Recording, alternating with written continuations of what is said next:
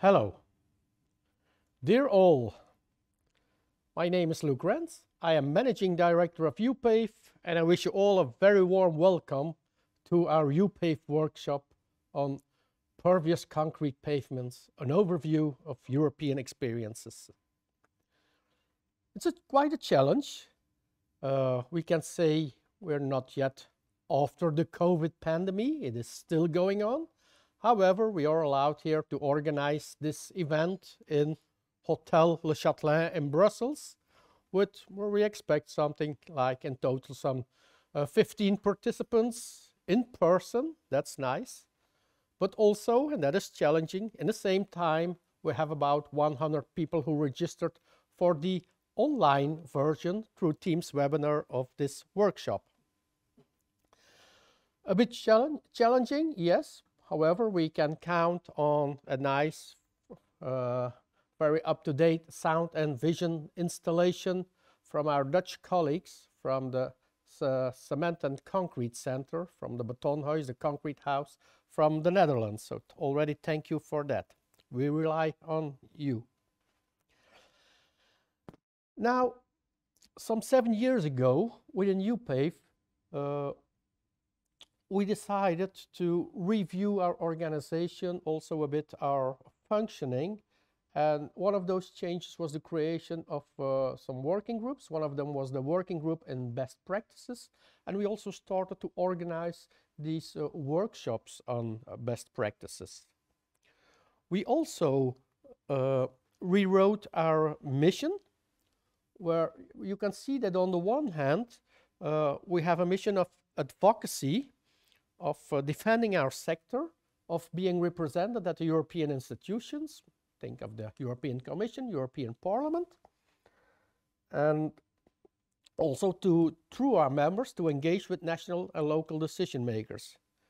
But on the other hand, we have the task to share and spread our know-how about concrete pavements, concrete safety barriers, all kind of applications, and also to share, to communicate on the benefits, to promote innovation, and also, as you can see, the best practices of all those applications. This is already our 6th workshop, I believe. So you can see we started in 2015. We talked about evenness, afterwards about joints in concrete pavements, the concrete mix. 2 years ago, about hydraulically bound base layers and roller compacted concrete pavements. And last year we already had this kind of hybrid event here in the same place on concrete pavement preservation. So you see we're quite active. In addition, in 2018 we had a workshop on concrete safety barriers. And in 2017, 19 and 2021 we had even additional workshops in Belgium at the exposition, the trade fair on construction equipment, Matexpo. So the last one was on the 9th of September, so less than 6 weeks ago. Another working group that we created more recently was the one on environmental strategy. And you can see here, what did we do with this working group? Well, we discussed about a lot of environmental aspects. We created a nice infographic that you can find on our website, and also a number of fact sheets. Fact sheets on the first one on albedo, fuel consumption, recycling, and the last one on climate resilience, in which you can read about the increased frequency of floodings. Indeed, more flooding, but also more droughts is one of the consequences of climate change. And one of the things we also talk about are the mitigation effects. You see an extract here with a nice photo of a parking lot in a pervious concrete pavement. So indeed, pervious concrete pavements can mitigate the problems to some extent, at least, of the flooding, but can also help in mitigating the problems of drought. Let's say it's the availability of water which becomes less predictable in the future, and where those pervious pavements can help. Well, the pervious pavements are not something totally new. There are some experiences from the past. I refer to some experiences in Germany, mainly on motorways, the Autobahnen, and also you see already a first one in 1994, also on a local road, let's say in the Hockenheim ring, the Formula One circuit in Hockenheim, there was a test. And also here in Belgium, where I am personally active, we had some experiences, and one interesting one was in 1996, the one in Herne, with test sections of low noise concrete, where a top layer of porous concrete was placed upon a continuously reinforced concrete base. But we'll see that the first speaker will come back upon this project. But the main objective of this type of layers was the noise abatement. So we know that porous surfaces help in absorbing the rolling noise. But also solutions for water drainage have been looked for since a long time. And there, of course, we also need those pervious and porous pavements, which can allow the water to infiltrate, which can help to store the water in a road, a pavement structure, and which allow the infiltration of this water into the soil. And if that is not possible, well, it can be a delayed, a retarded evacuation to a sewerage system or a drainage basin some further on. In Belgium, I know we were already for some 20 years very active in the development of precast concrete elements as solutions for permeable pavements, which you can see here a few of nice examples. Now, there are a lot of modern solutions available, some of them are very nice, very efficient, so we do have that experience. However, for today, let's say the focus is more, let's say the focus is not on the noise abatement, it is on the pervious concrete for drainage, draining purposes, either by porous concrete mixes, either by, let's say, a concrete slabs with holes in it, drainage holes, which can be a kind of perforation or an alveolar structure. We'll see this later in the presentations after the coffee break. And we focus also today not on the precast solutions, but on the in-situ cast concrete. So mainly compacted by external means, where roller compactors or a vibrating plate. This is what is being applied for the porous, the gap-graded mixtures. Or for some of the solutions, we use conventional, the typical concrete mixes, which are then also, conventionally compacted by internal vibration. So you see we have different solutions. There are, of course, some questions that already arise. I'm already thinking of if we implement those pavements, so for which traffic will it be? A question that always comes back is, what about the evolution over time, the clogging? Isn't that a problem? Are there ways to maintain it, maintenance? What about the appearance? How does it look like, especially in urban environments? Often people want a very nice surface finishing, a surface aspect. So those are a few questions to which we hopefully will find some answers in the program of today. A program consisting of a total of 5 presentations, 3 before and 2 after the coffee break. We have just let's say, a very small change in the program. We had provided our Q&A at the end of the workshop, but we'll if there's time, we can maybe handle 1 or 2 questions after the presentation, but we will definitely already handle the questions for the first 3 presentations before the coffee break, and so the last ones only after the coffee break. I can already announce also the, let's say, the most challenging point of this afternoon is because we have the first 4 speakers are here live in person present and will give the presentation as I do right now.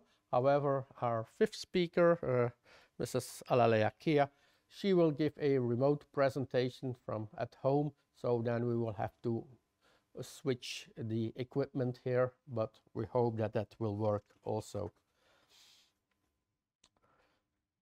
So this brings us to the first presentation of the day, for which I will give the floor to Dr. Ilya Bonen, researcher, technical advisor, and deputy head of division at the Belgian Road Research Center. He's dealing with a project, the B-Drain project, which should help us to get the right specifications. One of the difficult questions is also, what is the relationship between what we achieve in the laboratory, what kind of compaction, and what is happening on the work site. Those are some difficult aspects in this research project, which Ilya will highlight us. Thank you.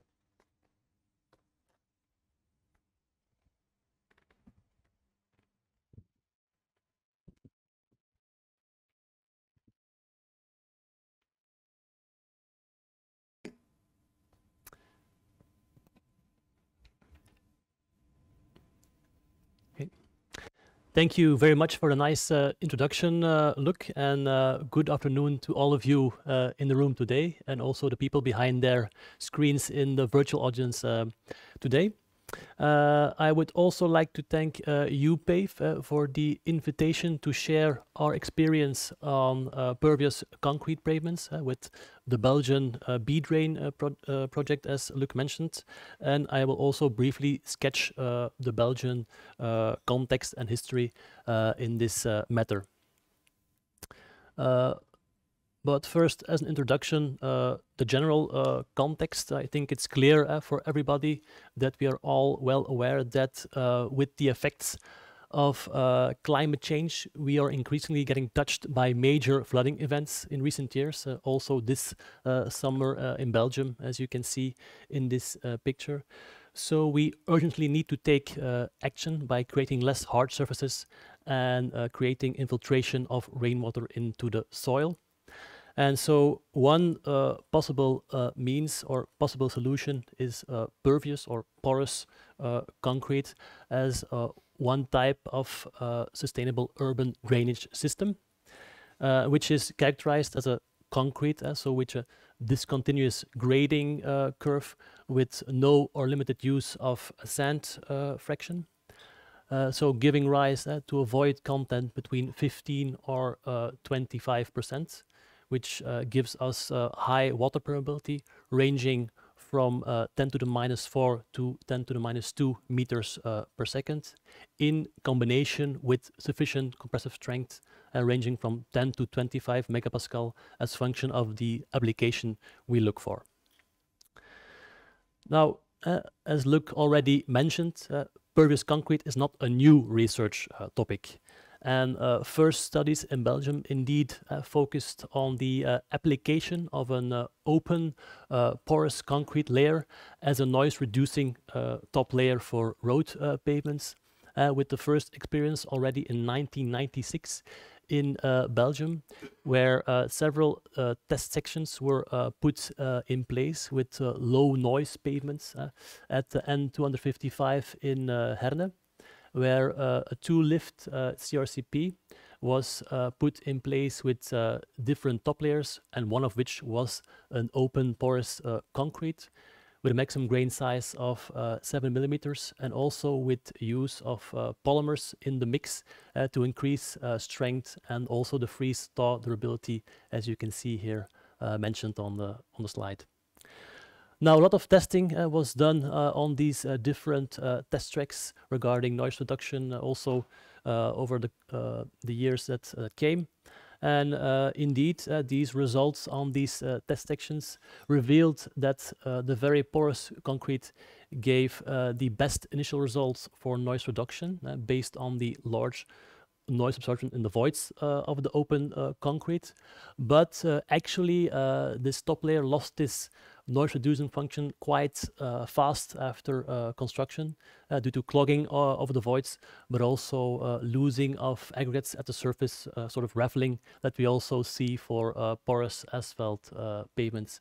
So in the end, after only 14 years, this top layer was covered with an asphalt pavement, and the solution was abandoned so far because of this durability issue with this porous concrete. In addition to the application as a top layer, porous lean concrete is already known and applied quite some time as a base layer, mainly under pavings and especially under water permeable pavings in Belgium, where we have a lot of experience in time. And also partially some specifications already exist for this pervious lean concrete in our standard tender specifications for road construction in Belgium, where, for instance, you also have some reference concrete mix described in these specifications, as you can see on the left. And in the next slide, you can see the current specifications for the pervious lean concrete in Belgium. So with a limit for the compressive strength determined after 90 days on cores taken from the pavement on site, with an individual value that has to be above 10 megapascals and average value of more than 13 megapascals. Also, the water permeability is tested on cores of 100 square centimeters of surface area and a height of 10 centimeters, where we also have an individual limit value that has to be above 4 times 10 to the minus 4 meters per second, so tested in the lab. And finally, in Wallonia, there's also a kind of measure of the effective porosity. On the same types, of course, we measure the water permeability. So this is actually a kind of a measure of the water accessible pores of the pervious lean concrete, measured by a sort of hydrostatic weighing underwater on the cores we take from the pavement, as you can see on the right bottom picture. And so hence there exists also a standardized setup to test the water permeability of these cores taken from the site, as you can see here, where we can use either a constant or variable water pressure in this flow-through test, where the water flows from below to above. But at our center, the BRC, we mainly use a constant head perimeter, so we keep the delta Z, the water pressure, constant at about 1 to 2 centimeters to mimic the real life behavior with rain falling on these pavements or these base layers that can collect this water. Now moving to the current situation, the current context in Belgium, we actually see an increased, or let's say renewed, interest and demand for water permeable pavements, among which the cast-in-place porous concrete is one alternative. However, there are no existing guidelines for the concrete composition, the performance requirements, nor the application for the application as a top layer in Belgium. So that's a lack of guidelines we have there in Belgium for the moment. And on the other hand, for the application of porous lean concrete as a base layer, there is actually also a demand from the sector itself for a more representative, realistic compaction method in the lab to mimic what's really happening in real life. As you can see in the picture below, we want a method in the lab that represents the compaction we do in real life, but the current method, which is a modified Proctor test, is not comparable to what we can or want achieve on the construction site. So that's also an issue we need to resolve in Belgium, as Luc also explained already. And also in other European countries, a lot of research and experience is ongoing, for which we see some examples today, I believe. Here you can see, for instance, some examples coming from the 2018 conference in Berlin with many other European countries, or even in Brazil. Some examples are visual for pervious concrete pavement research. And so also in Belgium, we followed this example with some more recent testing. First of all, on the pervious lean concrete materials with some new pilot sections that were constructed together with the company AC Materials in Puurs, in the neighborhood of Antwerp, where we constructed some test sections in the summer of 2018, where two different mixtures and also two types of compaction in the field were used, and then combined also with different methods of compaction to make laboratory samples, as you can see here in these pictures. And for instance, one of the lessons learned from these field trials with AC Materials was, for instance, that one type of compaction method, which we call the vibro compression. It's a standardized method for hydraulically bind materials, is actually not really a good compaction method, because we get quite unhomogeneous samples, as you can see in the middle picture. So this method was actually abandoned based on these first trials with AC Materials. Another thing we could find out is that our setup, our double ring in filtrometer that we normally use for pavings, could be also used to test the in-situ permeability under certain conditions for these pervious lean concrete materials on site also.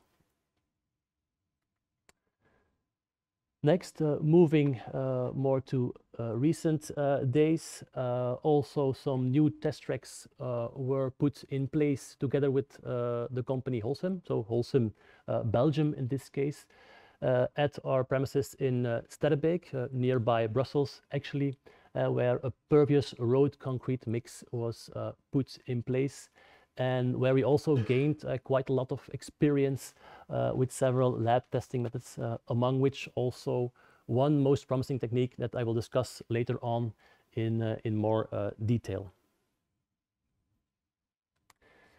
So, and based on these recent experiences and also the knowledge we have from the past, formed the basis for this new pre-normative research called B-Drain, which started almost 1 year ago, and the title comes from the French béton maigre de Nantes pour revêtement routier durable, so from the French word. And actually we try to tackle these two problems we stated before. On the one hand, we have the lack of general guidelines for concrete competition and also for performance requirements for the application as pervious concrete as the road surface, the top layer. And secondly, we also have a lack or absence of a good test of compaction method for pervious lean concrete in the lab to really represent what's happening in reality in the framework of a certification of these kinds of mixes in Belgium.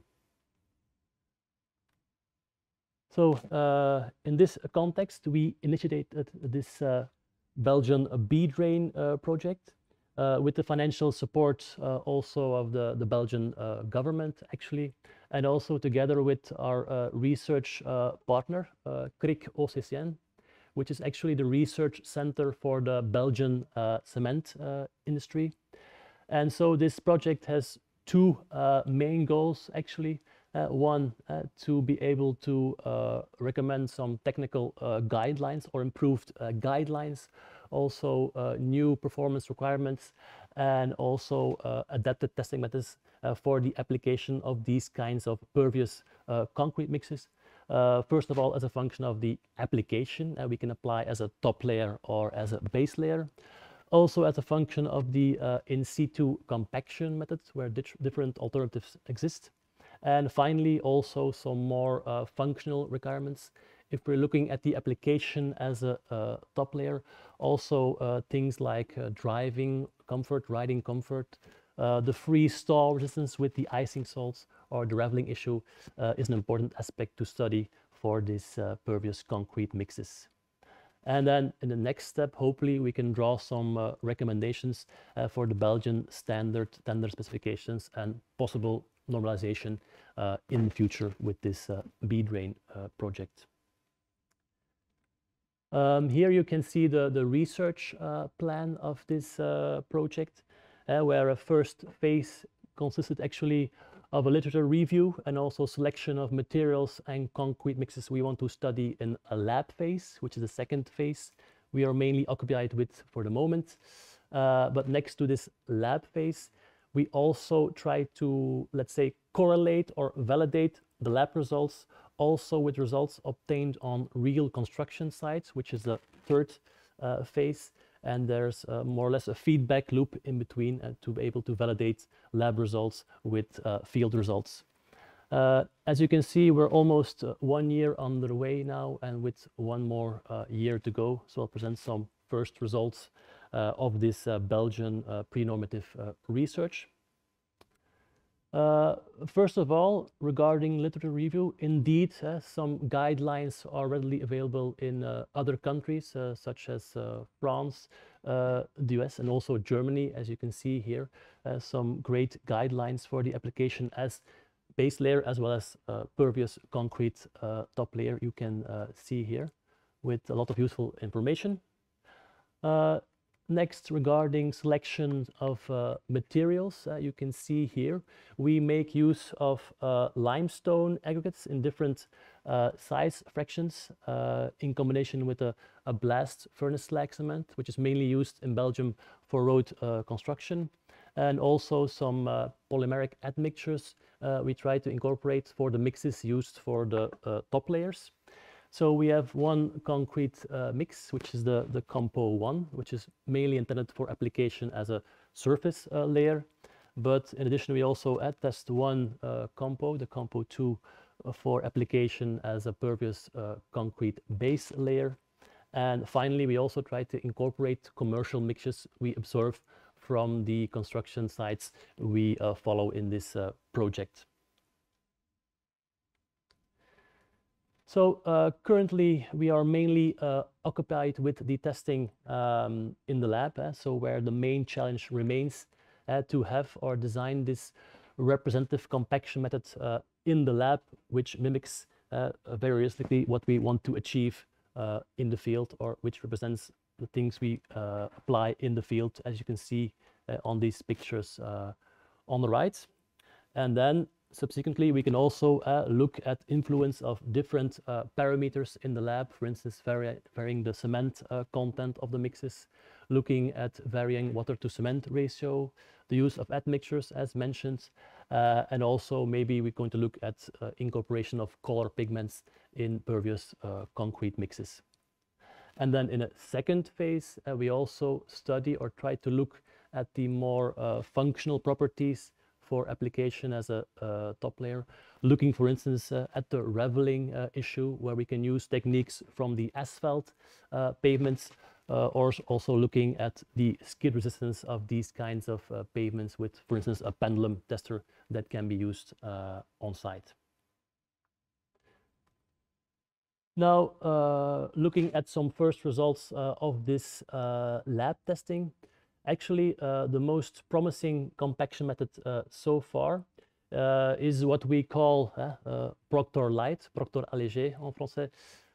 So it's a sort of a modified Proctor test where we compact in 2 layers with the small drop weight and also the lower drop height, where we use 56 blows per layer.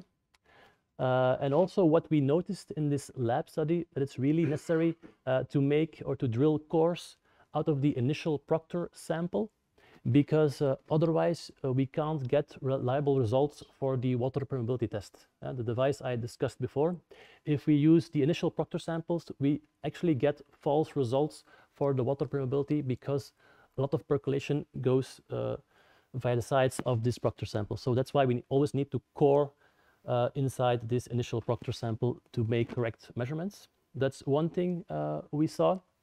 And then another thing we can look at in the lab is indeed influence of the compaction energy we apply in the lab on the results, where we could actually play around a bit with these normalized parameters for the proctor test, as you can see here, where we can play with the mass of the rammer or the drop height of the rammer in the proctor test, and combining this with the equation you see below to calculate the specific energy we use in different lab compaction methods. And so indeed our partner, Krik, played around a bit with these parameters and indeed effectively saw that by changing the compaction energy, you can change the fresh density of the pervious concrete, as you can see on the graph above, and in this way also impact on the porosity of your pervious concrete mix. And so based on these preliminary testing in the lab, we found out that this Proctor Light was the most promising compaction technique in the lab, which also gave comparable results to test plates we made in the lab with a vibratory compacting plate. Next, what we also did is we looked at the influence of the water content of the mix on the achieved compressive strength in relation to the water permeability. For instance, you can see a clear effect on the compressive strength. You have to ignore the blue bar, but for the rest you can see that there's sort of optimum in the compressive strength, whereas the water permeability in this figure is decreasing with an increasing water content. So in the end, we could find sort of a compromise between both. With this first mix with 100 liters of water, we get a good compromise between mechanical strength and permeability. So with an average compressive strength above 20 megapascal, an average permeability above 4 times 10 to the minus 4 meter per second. Just to give one example.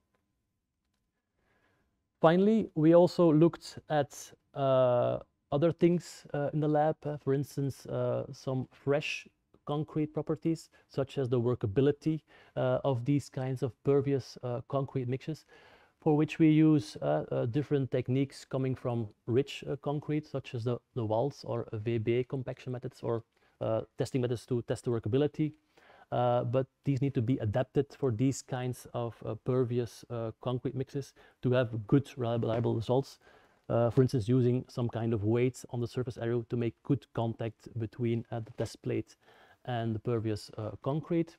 And a second thing, we also look at the workability in time, or the period for workability of this mixture by using this kind of standard you see below, where the workability period is determined by determining after different times after mixing what fresh density we can get. And so the time at which the fresh density drops below a certain value, 2% drop, determines the workability period of this kind of mix. So these two things are also really very important parameters that we need to take into account for the practical application on site for these pervious concrete mixes. But as mentioned, besides the lab testing, we also try to validate or correlate these lab results with results obtained on the field, for which you can see one example here of a construction site in Herzele in Flanders, where a pervious lean concrete was put in place, and where actually the contractor himself tried different compaction methods, and also with two kinds of concrete mix with a different cement content, and where we also were present during the construction site to take samples of the fresh concrete to apply different kinds of compaction methods for making lab samples, where we try afterwards also to compare these results with results on cores actually taken from the pavement itself, as you can see here.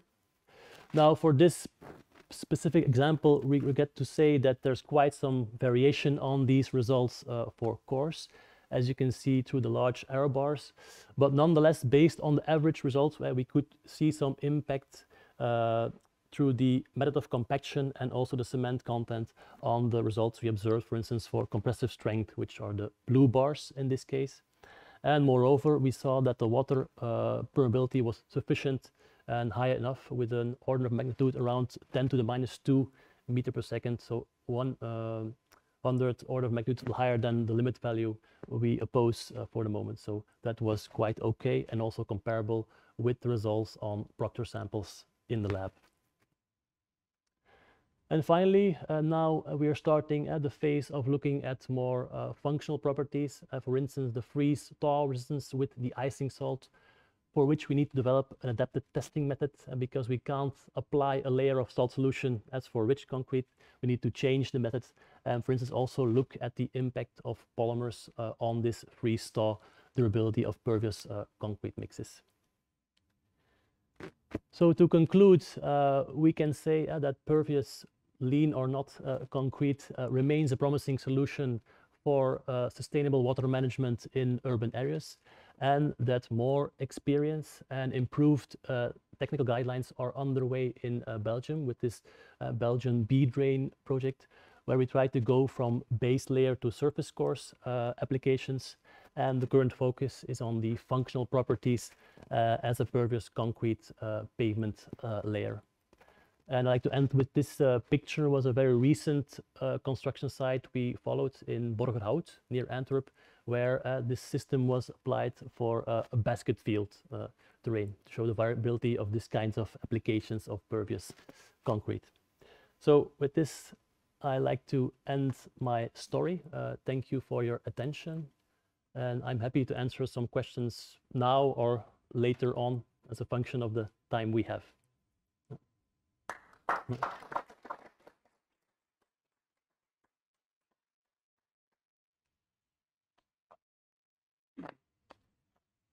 Thank you, Elia, for this interesting presentation. We did receive a question, but it's a more general one from Peter, who asked, how can EUPAVE support on lobbying for pervious concrete solutions? How can pervious concrete be recognized as a solution that preserves the drainability of the soil instead of just being seen as concrete and therefore automatically dismissed when it comes to sustainable solutions? With, for instance, plastic long grids would be considered acceptable but pollute the soil by their microfragments. Not really a question, but I think we can affirm that indeed we do defend this as a sustainable solution. It's different. You don't have to build a pavement when it's not necessary. Then the best option, the most sustainable option is to leave the soil as it is when it's a good draining soil. However, when you need a pavement, then you come to competing solutions.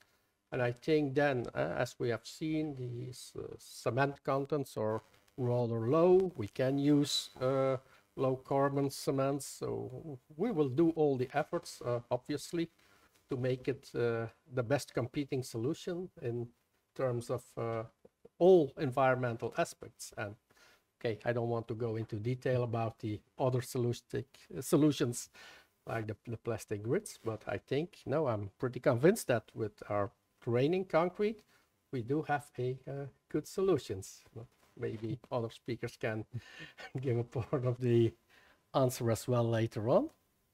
I don't know, was there any other question? No? Okay. Okay. Thank you, Elia.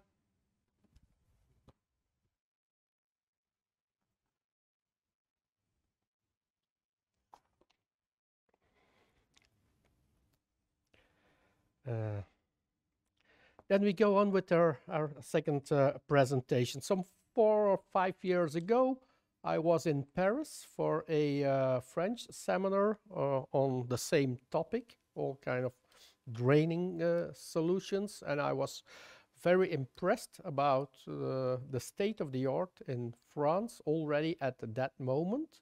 So I thought it was really absolutely necessary to have a view on those French experiences today, because I think in Europe, yeah, probably France is the country with the most examples of projects and work sites in this type of concrete. And in addition, they have they are very, very nice. So I would like to invite to the floor Mr. Eugen Florescu, who is a road projects manager at Holcim. He works for Holcim, the global division of Holcim, and he will show us the applications on construction sites in France.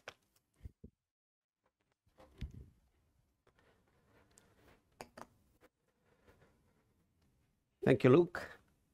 Good day to everybody, and I would like to start by saying how happy I am to be here today. I really hope that the bad times are starting to be behind us, and we can see already the light a little bit, the light at the end of the tunnel.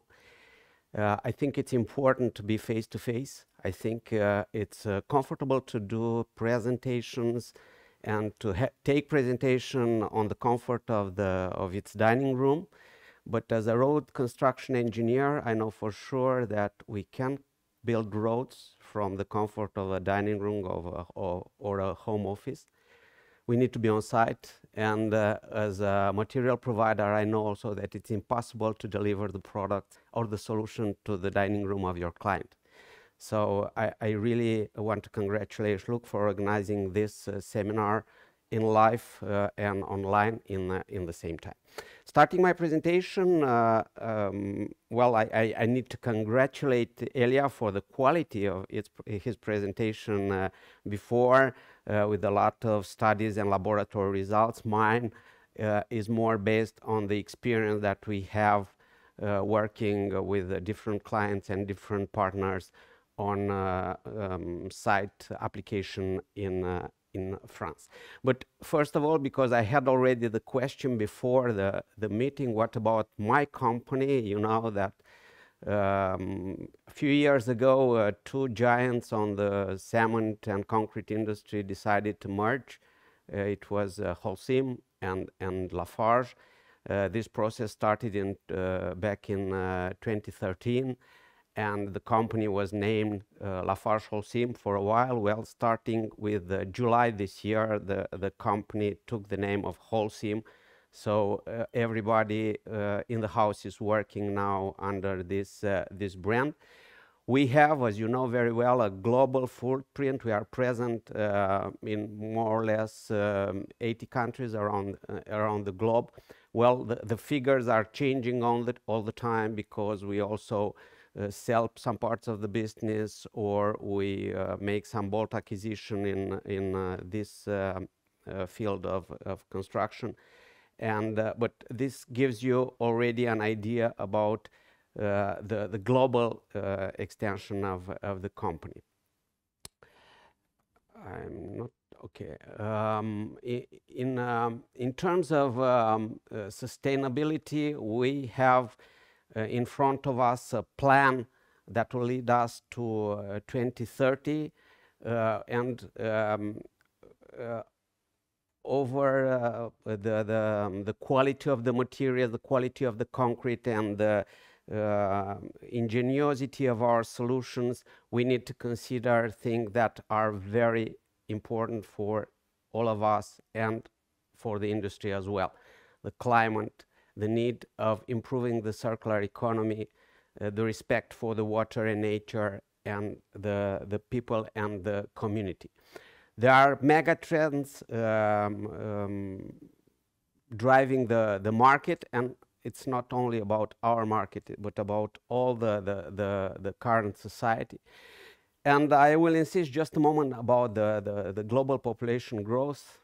I don't know if you know how many people are right now on Earth. Well, I'll tell you, it's 7.6 billion, more or less. And I was taking a look into the statistics, and when I was born, I will not give you the year anyway, but it was something like 3.6 billion at the time. How many people will be on Earth on 2060? It will be more than 10 billion. So more or less, in 100 years, the population of the Earth tripled. Will triple, in fact, up to the 30 years, 35 years in front of us. So this means really a huge challenge for all the fields, and obviously for the construction and material supplier business. Otherwise, I would say that the business where I'm coming from is following a little bit the general trends valid for all the industries in terms of demand for better standards in living or digitalization. And of course, one last word on this slide about the sustainable solutions. Back from my experience when I started the school, the university, all the studies for concrete construction, bridges or houses were done for 50 years ahead, and it was really something, something huge, 50 years ahead. Well, now more and more often we are facing projects where the requirements goes to 100 years in terms of tunnels or bridges or even buildings for people or offices. So the demand in terms of sustainable solution increased, I don't know how many times in the last 30 years. Why flooding? Because flooding is really a huge problem for the humanity.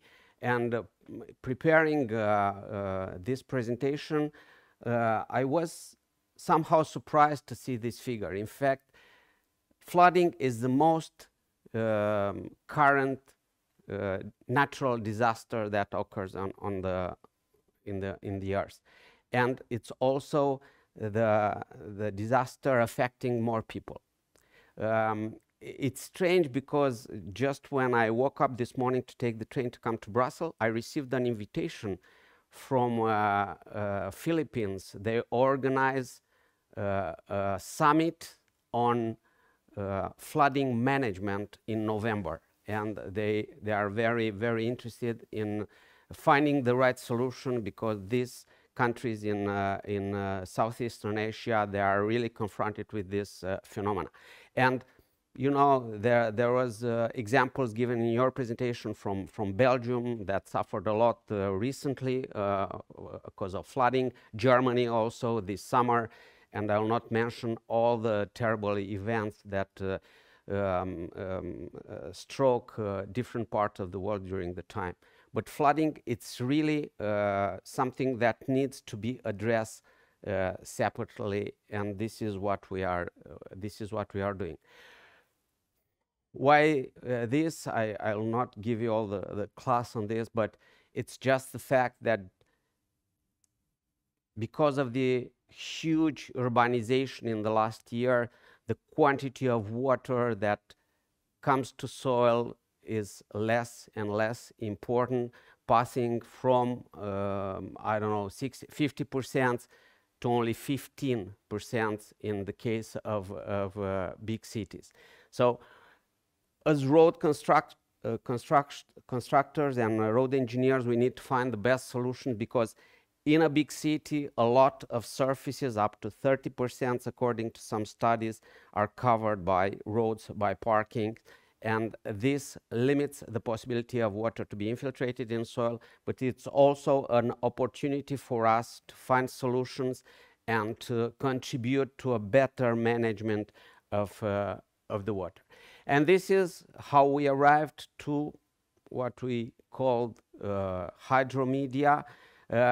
In fact, I was looking once again to Elia's presentation. I would say I was saying to myself, what on earth I will say new? Because after all, in terms of product itself, as a mix of aggregates and cement, hydromedia or all the B-drain or other solution that you studies are quite similar. But the important fact is to find the right applications and to improve the characteristics of these materials in order to enlarge the possibility of use. We say that it's an engineered material because we try to work with the composition of the concrete in terms of granulosity, in terms of Dmax, in terms of cement type and also cement content. And we say that hydromedia can be used either as a system, and we worked on this with several partners, and I'll come back to this further on in my presentation, or as a construction solution for architectural applications, or as a material for road surface or road base. What we say, and we think we are right, is that we reproduce by using hydromedia or other porous material, we reproduce the cycle of water. Part of it will be infiltrating on the soil, part of it will be kept on the structure and will be evaporated during the time at a certain pace, limiting somehow the heating effect in cities. So in fact, hydromedia is an evolving material. If we take like this on this slide clockwise, we started to imagine and to use hydromedia as for water drainage, either in surface or base for different types of roads or parking. Initially it was a parking. After that we said maybe we can use the same type of concrete in order to drain the water, to capture the water, and to manage somehow the water ratio in constructions, roads, or rooftops. After that, we said maybe you can, like I mentioned, maybe we can use this material in order to store it for a limited time inside the material, and after that to evaporate it on the cities in order to limit the heat island effect that occurs in big cities. And we didn't stop. In our technical center in Lyon, our colleagues from there, they continue to work looking into the future for different other uses of this material, like in biodiversity concrete for ocean applications, or fighting air pollution in order to clean the air in cities or in roads. We are, the comparison with the previous presentation is less impressive on my side, because we just give you just a few figures on what we can achieve with these materials. The French regulation for the material, it's only, for instance, in the compressive strength, only 10 MPa, which is definitely not a figure for high traffic roads. But you'll see later on that with some type of hydromedia we can achieve even 15 MPa. And in terms of porosity, the minimum limit is 15. You know that you gave Eliab values for concrete. I know that for asphalt, for instance, the draining systems of asphalt goes up to 20-22 percentage of voids in the mix.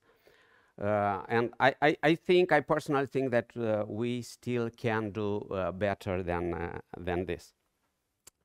So, what are the applications that are already proven for hydromedia?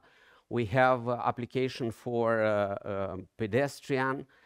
We have applications for very light traffic condition. And we have already the experience to say that placing this type of material is not extremely challenging. You can, with the time and with a little bit of experience, easily manufacture, transport, and place this type of material. Obviously, it's a little bit more complicated than a normal concrete, but there is not something science fiction and can be placed and transported and manufactured quite easy using this more or less the same type of equipment that you are using for other type of rigid pavements. You can also find usage on base layers for architectural applications or under traffic, but once again for light traffic.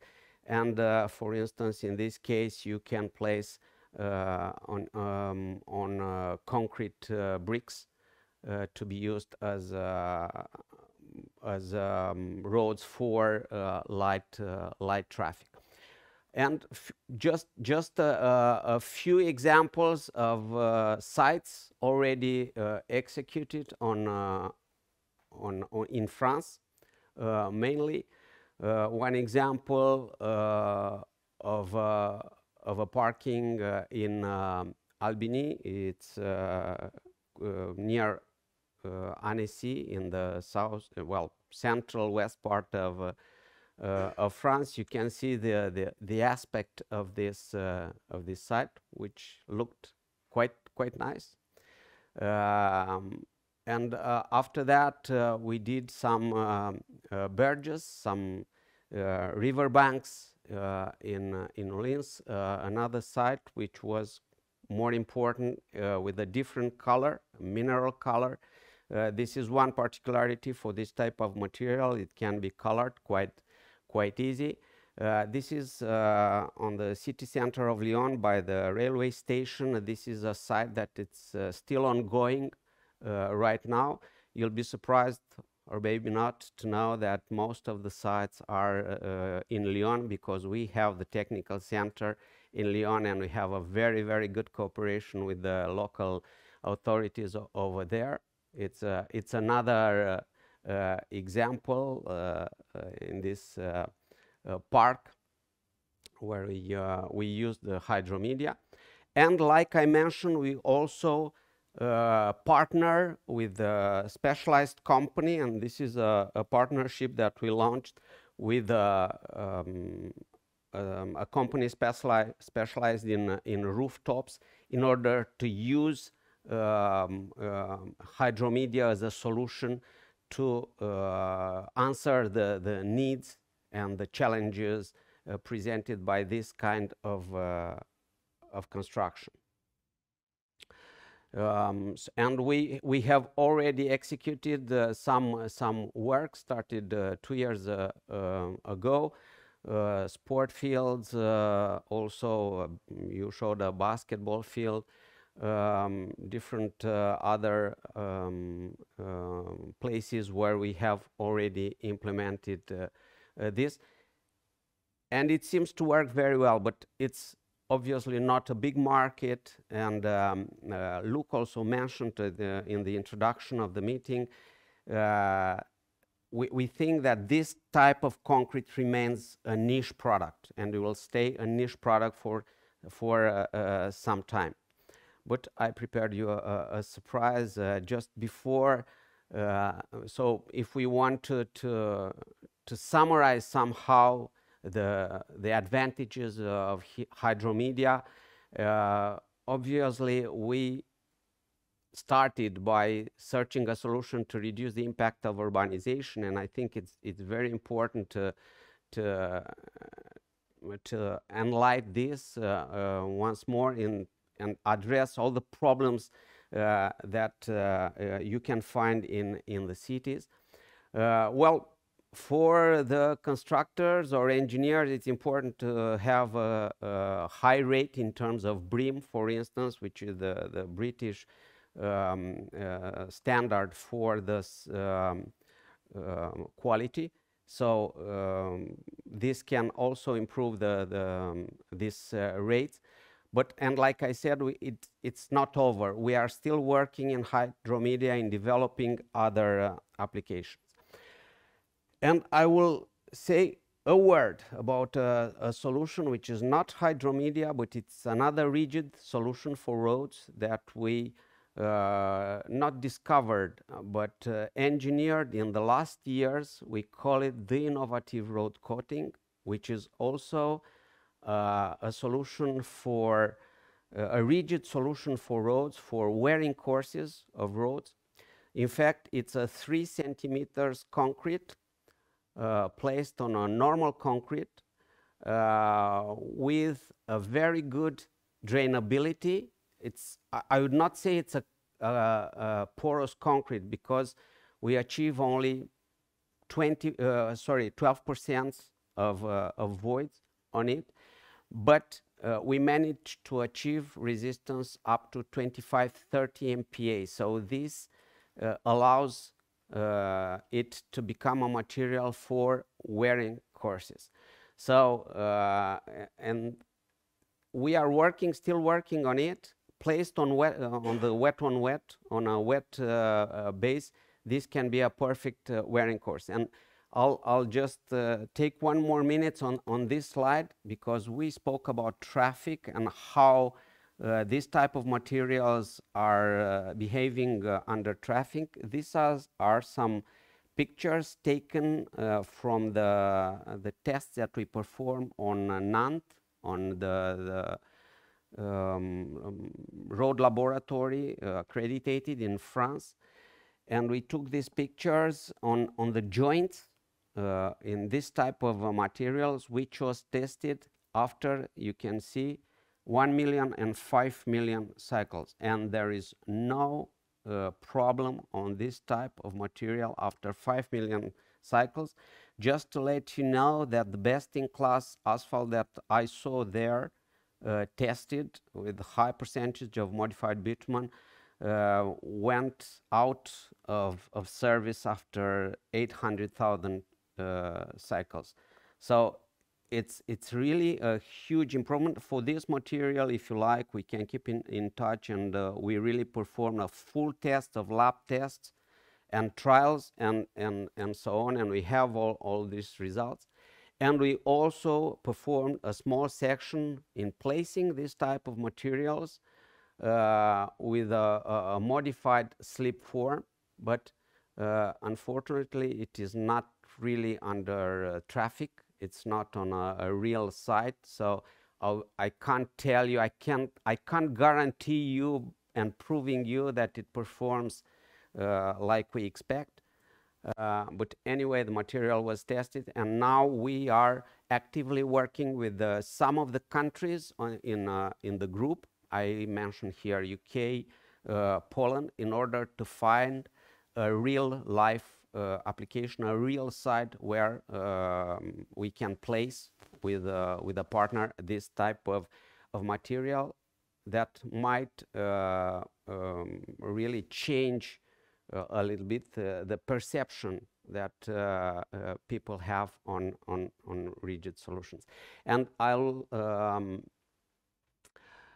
okay, this is exactly what I was telling you about the countries. I know that we will not take questions right now. I don't know if you want to, I can answer the answers at the end, and I have my colleagues in Lyon attending this also that might answer the question. I just want to say one word. Once again, I don't take advantage of my long experience in roads construction. It's not a good thing because I'm old, and this is how I accumulated all the experience. I think desperate times like we are living right now requires appropriate measure and radical measures. And I really think that the road industry and the road construction engineers need to think differently, and we need to find different solutions from everything that it was done before. I don't know if it's thin concrete, the good solution. I don't know if it's hydromedia, the right answer. I don't know if the modified asphalt, the right solution, but I strongly doubt. But anyway, we need to think differently, and we need to come with you know, big ideas and courageous ideas in order to change a little bit the shape of how roads are constructed nowadays. Thank you very much.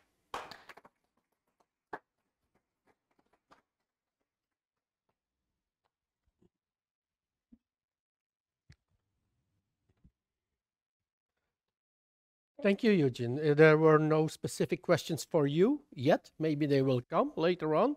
There was one general question, but we'll deal with that for Elia. We'll deal with that after the next presentation. But at least, thank you. I've learned that indeed there are all of the solutions are somehow similar, as you said, but it's just the question is to find the right solution, the right application at the right place. Because we've seen especially the differences of performances in terms of concrete strength, permeability, porosity, somehow different. So, but we know that it's not really different for the conventional concrete pavements either. So we are used to that.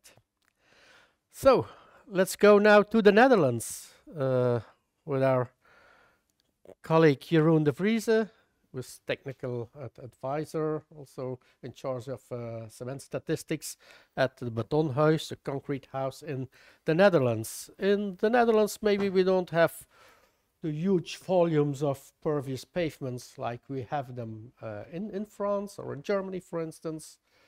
But we're talking about, the right solution at the right place. Well, if you want something particular, something special, something innovative, then you have to be in the Netherlands.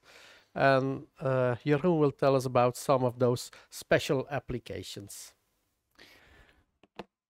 As mentioned, thank you very much, Luc. Thank you all. It's good to see in the presentations of our last presenters that we have a great similarity in the products, in the way we look at the pervious concrete. As mentioned, I will show you something about the special applications. We call it special in the Netherlands because we started several years ago with it, and it isn't that well data driven. It's not as well researched as Elia showed us in our previous presentation, but we have some applications. Try them, and maybe they are very interesting for other countries as well. We started with pervious concrete as a roadside pavement. It all started with some damage and incidents due to the softened verges in the Netherlands.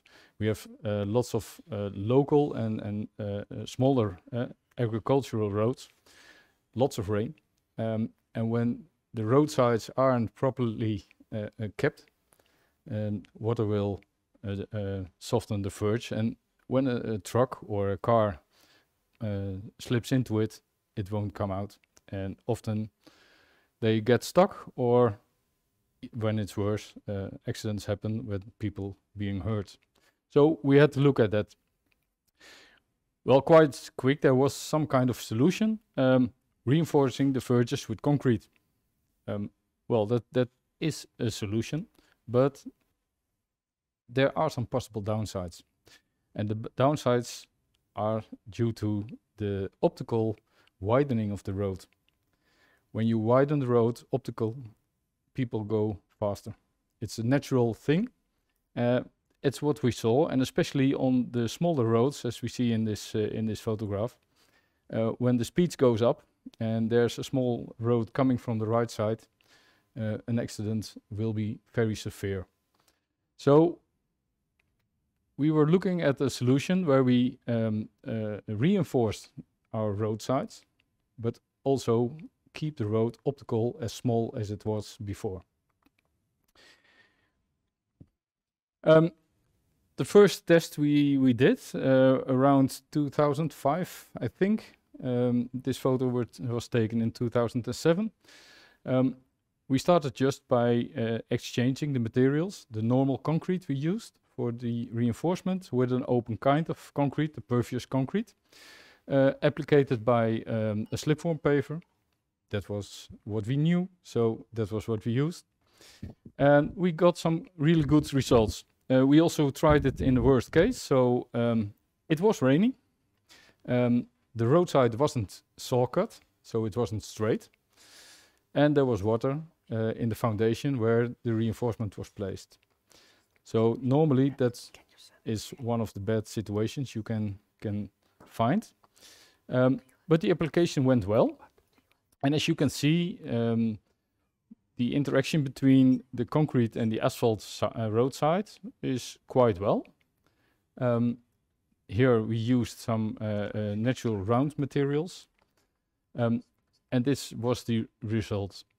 As you can see, the left side is a bit straighter. The right side is more or less less straight. Let's tell it that way. The left side was placed with a slipform paver, the other one with a machine we see a little later. So we tested what would be the results with the different kind of machines we had. Well, that we missed one photo, but okay. Those tests were going good. This was, for instance, a road that had some heavy truckloads. It had some sand trucks running. So we asked the drivers to move to the side and expose the weight of the trucks to the concrete reinforcement on the roadsides, and it held up quite well. But of course, when you want to do something in traffic, you have limited time. You want large quantities and minimal driver of limited closure of the roads. So after there are some companies right now that have some asphalt spreaders. They converted it and they use it right now, and they achieve approximately 5 kilometers a day with good quality. So in this way you can prepare 2.5 kilometers on both sides every day. But as mentioned, what we were looking for was a kind of optical, reducing the optical widening of the road. So this picture was taken in 2012, where we placed a reinforced roadside just a few centimeters below the top layer on the asphalt road, and we covered it with soil, and grass grows on it. This way the road doesn't seem widened, but it is, and the sides have some can carry the weight of a car. As mentioned, this is placed in 2012. This picture was taken then. This was the same road last week. Mm-hmm. And as you can see, grass is still growing over it. Because of the pervious concrete underneath, the water will drain. So you have no water on the sides. In the meantime, there is a roundabout, also in concrete, of course. But here you can see that over all those years, it keeps up quite well and works quite well. More or less a same kind of solution is something we did a few years ago. We had the safe porous asphalt edge construction. It was a questionnaire from Rijkswaterstaat, where they saw, like we saw before, possible accidents, trucks with problems. But this was not just due to the softening of the edges, but to the difference of height, because it's an open and porous open asphalt.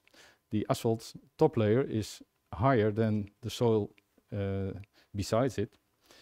And when you go off the road and come back, we see this effect.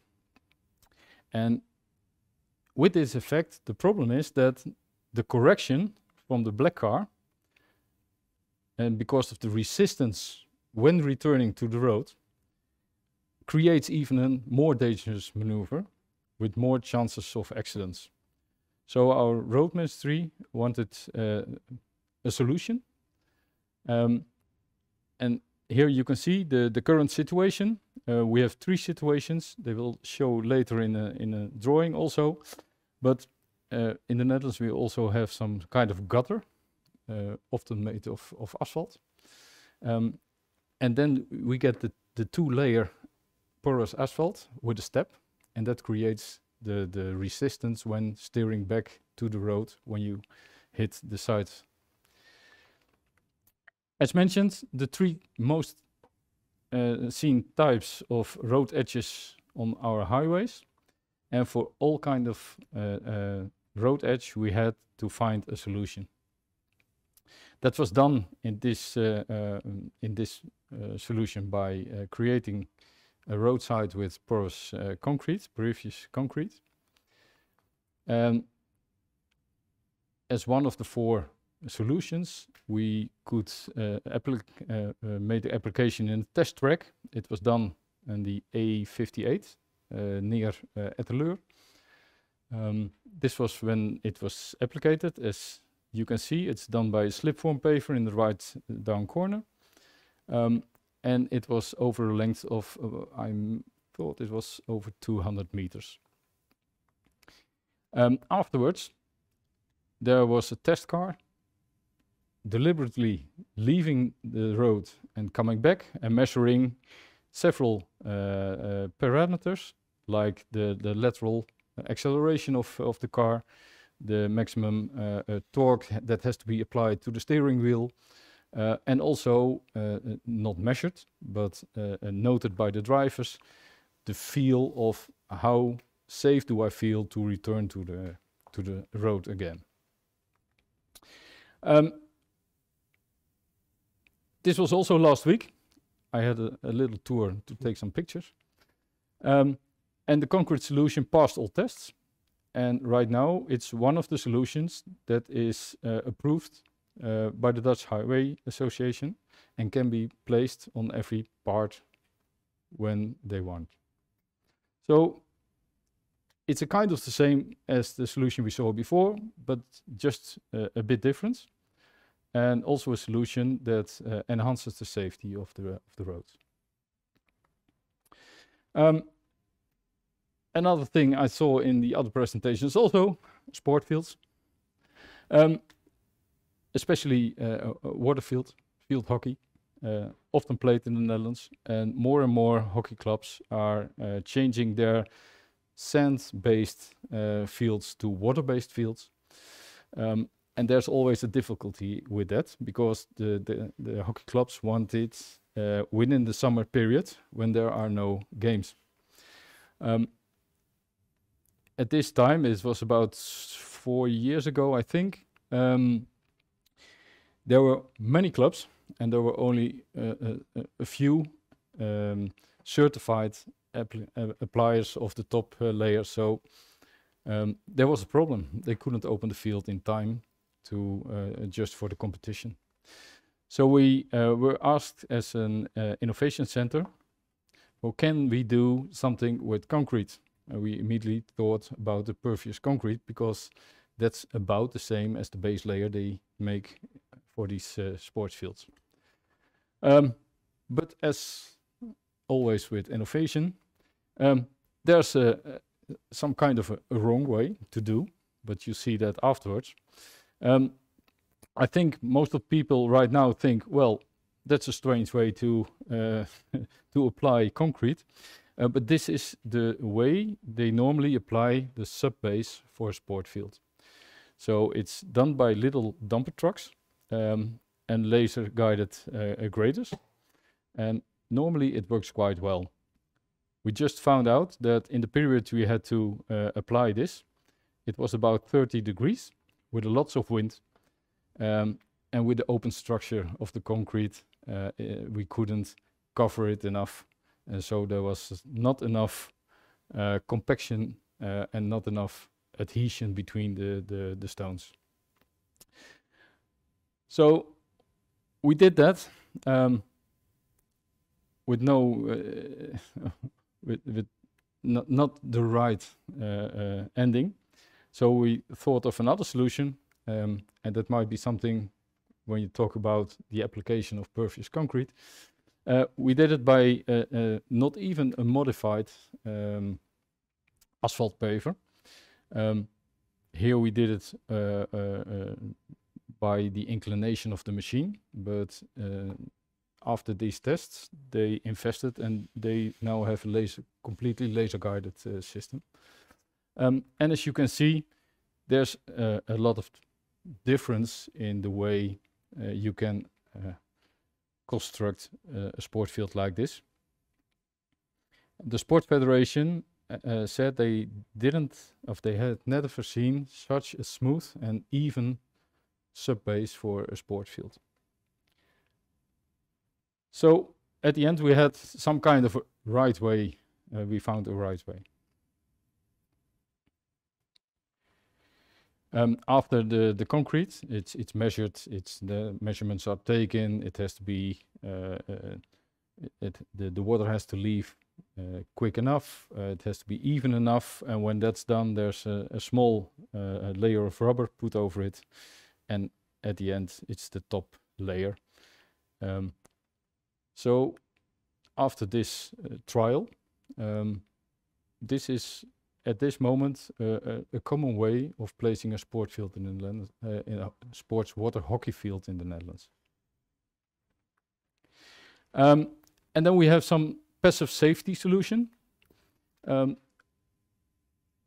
Maybe you will recognize this, a filling point for, yeah, this is bitumen, but they also have flammable liquids, stuff like that. It's always dangerous, and they have to have some active fire safety regulations, and that's very expensive. Even when they aren't filled, the pipes, you have to maintain them every year, you have to test them every year. So they were looking for a way to make it a passive safety system. And we immediately thought about the pervious concrete. And we came up with something like this. A normal subbase layer. And on top of that, we made a constructive concrete slab with some uprights at the ends, at the edges. And in between the uprights, upright edges, we put some pervious concrete, and we made a drainage system from polypropylene. When we look at the top, we see this. So it's more or less a parking for a tanker truck. We have the draining system, and with the draining system, we have a water and fluid, flammable fluid separator. Well, they did some tests with it. We made some kind of prefab model, about 1 by 1 meter. In the top left, you see a barrel with N-heptane, very flammable liquid that is used by testing on certification. And in the middle, you see a small fire put by the tube that's hanging over. So from the barrel, the N-heptane, the flammable liquid, is put onto the surface. It drains, it runs to the construction part of the concrete, and it enters where we normally would have the drainage system, as you can see in the bottom of the photograph. And this is how it looks. The N-heptane is placed, a fire is put on it, and what you see is that it won't burn because the flammable liquid is at the bottom. There's not enough oxygen, and you see on the right side the liquid in the lower barrel. It's flowing in, so it's leaving the test slab, and by leaving the liquid, it creates some kind of suction. So whenever there would be a flame, it's put out by the air. The flames you see are just the wooden edges that they used. That took some flames. Here also we have two kind of films. This is the right one. Later they put another test, and there went something wrong. And they put the inflow of N-heptane was not restricted anymore, so it put more in than it could take out, and probably the whole setup burnt almost down. There was about 500,000 of damage, but the test lab, the system worked great, and it's tested and approved. So when it's tested and approved, there's always someone that wants to try something. We found a company. We weren't allowed to take photographs on site from the company, so it's a bit hidden. Here also we used the asphalt paver, very good cleaned, as you can see. So this was the situation, applied by asphalt paver, as mentioned. Compacted by a simple rolling compactor, and we had even some kind of exterior drainage that we couldn't move, so we have to take this into the construction also. And till this day there is still no problem with it, and they don't need an active safety system anymore. Well, these are some examples of the way we use pervious concrete in the Netherlands as a special application. On the other hand, when you look at the previous presentations, and maybe the coming presentations also, how special is special? It's when you look over time, people are almost looking for the same, and I hope by sharing this that maybe it is something that in the direction you are looking at, and maybe you think, well, we can use some of that. In that case, please contact me. We can always help. We can always interchange some knowledge and make the use of pervious concrete a bit bigger and take it out of a niche market. Thank you.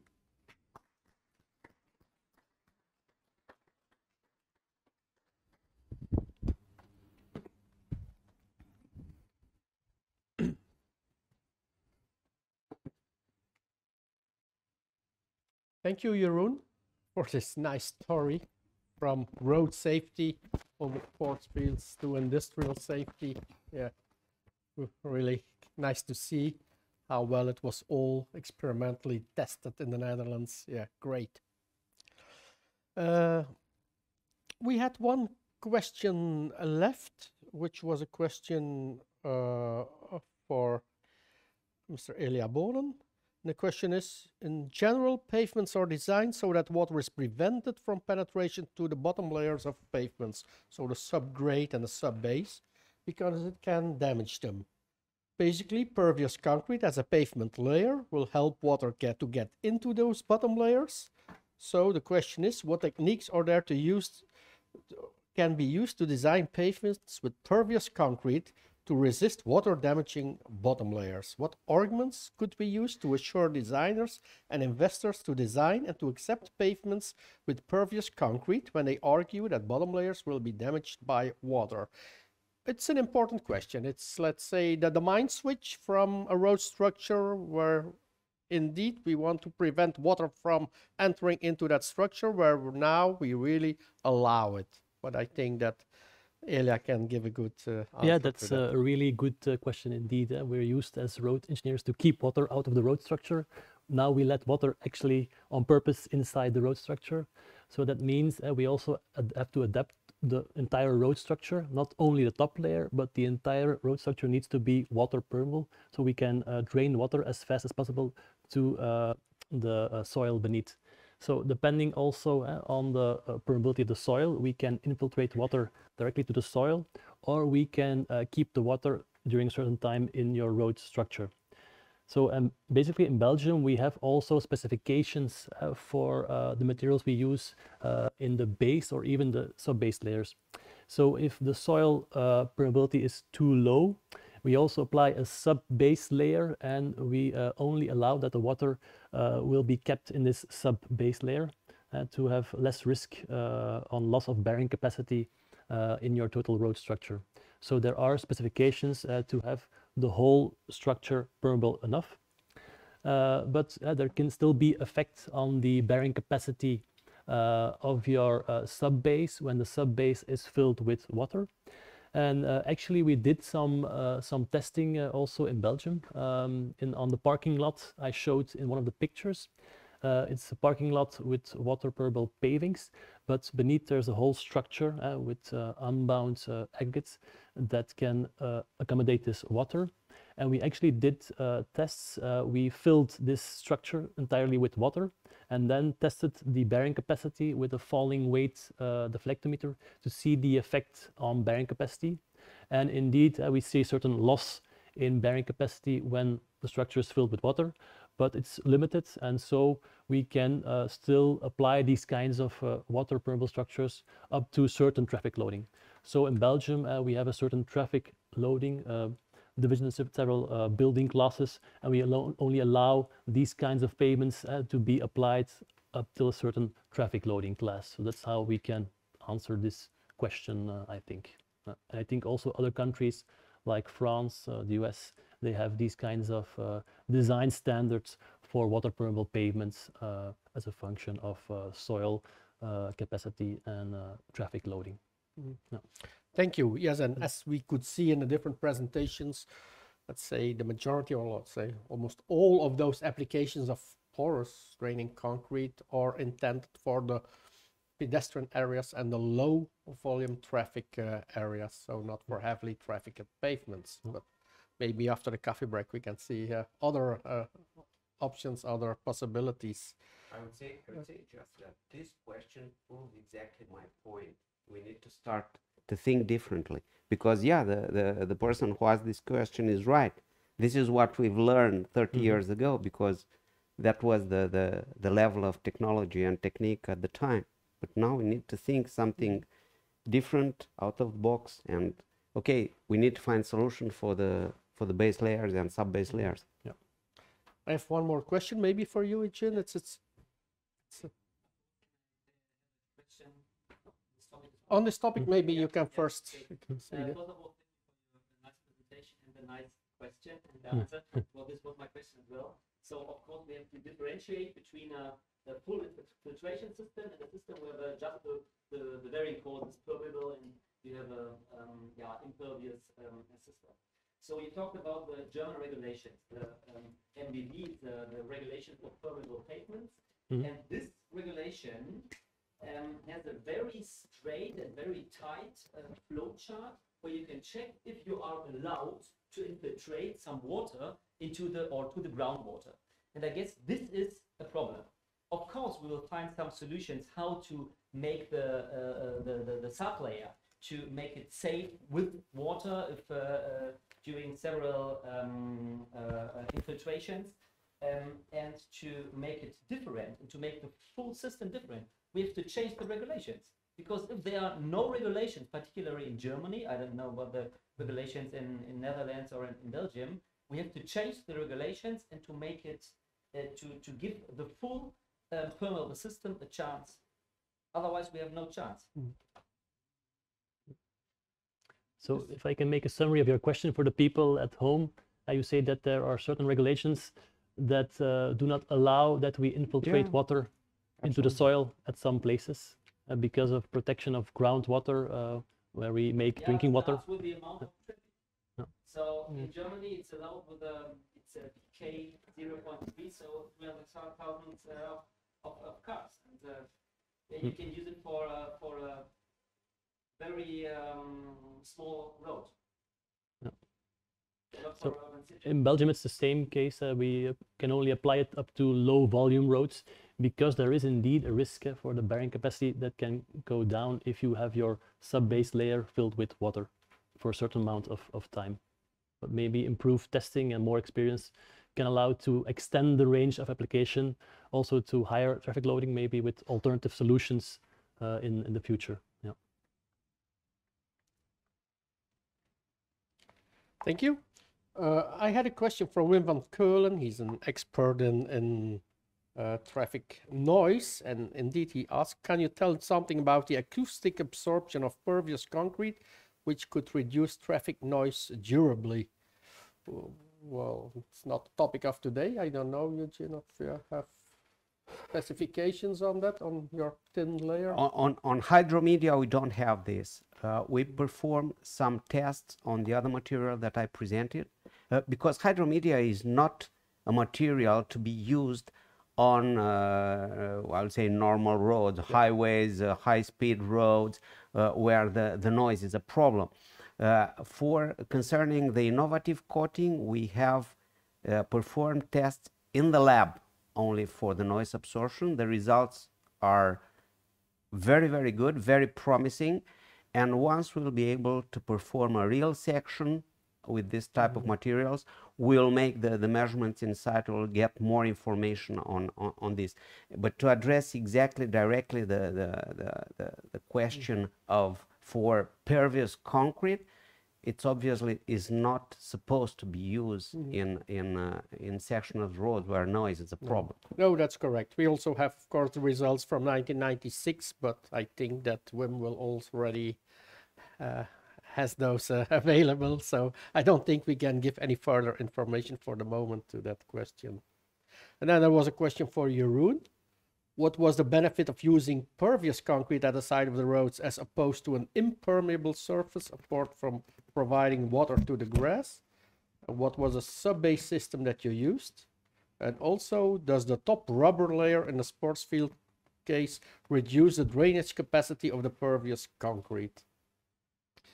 Well, to the first question, it was just as put the benefit is that the optical widening does not happen, with growing grass over top of it, there is no standing water on the side of the road, so it takes it drains to the ground. I think that was what was asked, to be sure. What was the sub-base system? Oh, the sub-base system, sorry. Then we had the same sub-base system as that was put on the underneath the concrete road there. We also have put it underneath close to the asphalt roads, and then we use crushed aggregates as a sub-base layer, mostly 15 to 20 centimeters. Yeah, normal. Yeah. Normal thickness of crushed aggregates. Yeah. And then what about the rubber layer on the sports field? I'm no expert on the thin layer of rubber, but it's a certified system. That's why we had a certification going on the permeable concrete, and it was monitored very closely. It interacts, and it interacts quite well. The exact amount of permeability and the speed of draining of water is not something I know right now. No. All right, thank you. Maybe to come back to the question of Marcus, I believe, about extending the range to higher load applications. Actually, in Belgium, tests are running with asphalt pavements, so with higher traffic loading, that we drain off the water to gutters connected to porous gutter systems that drain the water to the sub-base layer. And then we can actually go to higher traffic loading, also using drainage in the sub-base layer. And these experiments were ongoing now in Belgium with Aquafin, for instance, who is testing these kinds of alternative systems in Belgium. Yeah. I have the feeling that this discussion will go on later on. Well, or now first going to our coffee break, at least for the people here in Hôtel Le Châtelain in Brussels. Also the people at home can take a coffee. We will start, let's say, at 15 hours 50 at European time, so 5 minutes later than on the program. So see you in something like 20-25 minutes. Thank you.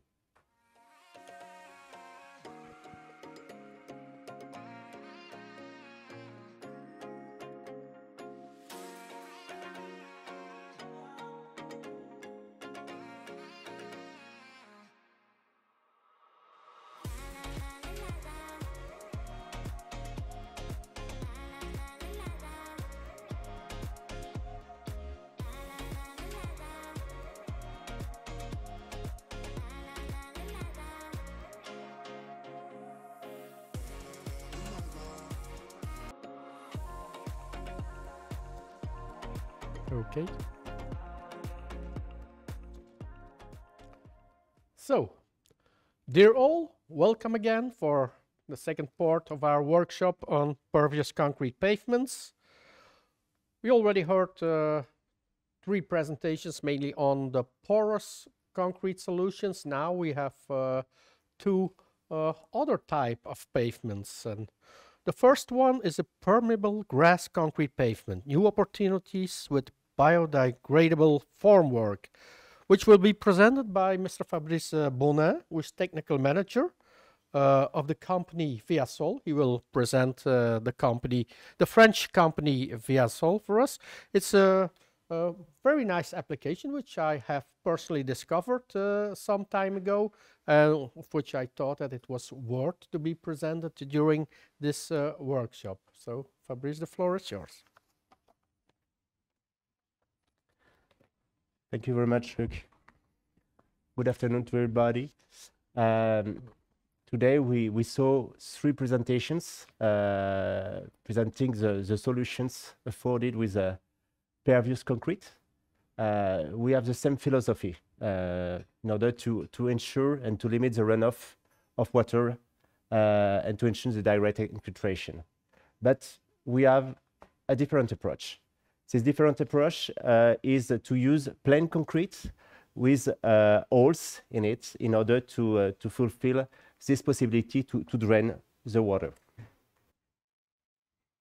This summary, rapidly I will present the company, myself, the product, which is Via Verde, its brand, the concept, its characteristics, the fields of application targeted, the technical advantages of this solution, an eco-friendly concept for us. It could afford some good interest for environmental issues. This product benefit from the support of partners, expert networks, and the press releases. And we will show you some examples.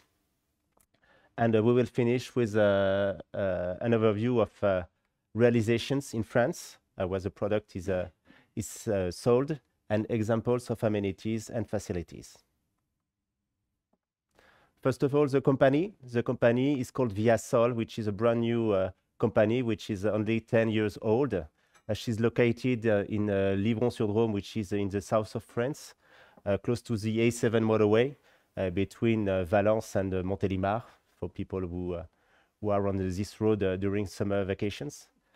We are 10 employees, and our activity is the supply of specialty products for exterior decorative concrete. This is the product on which we are focused. The product lines are Via Verde, Via Print, Via Protect, and Via Stone. Via Print is a colored surface hardener for decorative purpose, for example, imprinted concrete. Via Protect is a range of solutions to protect the concrete, I mean sealants and so on.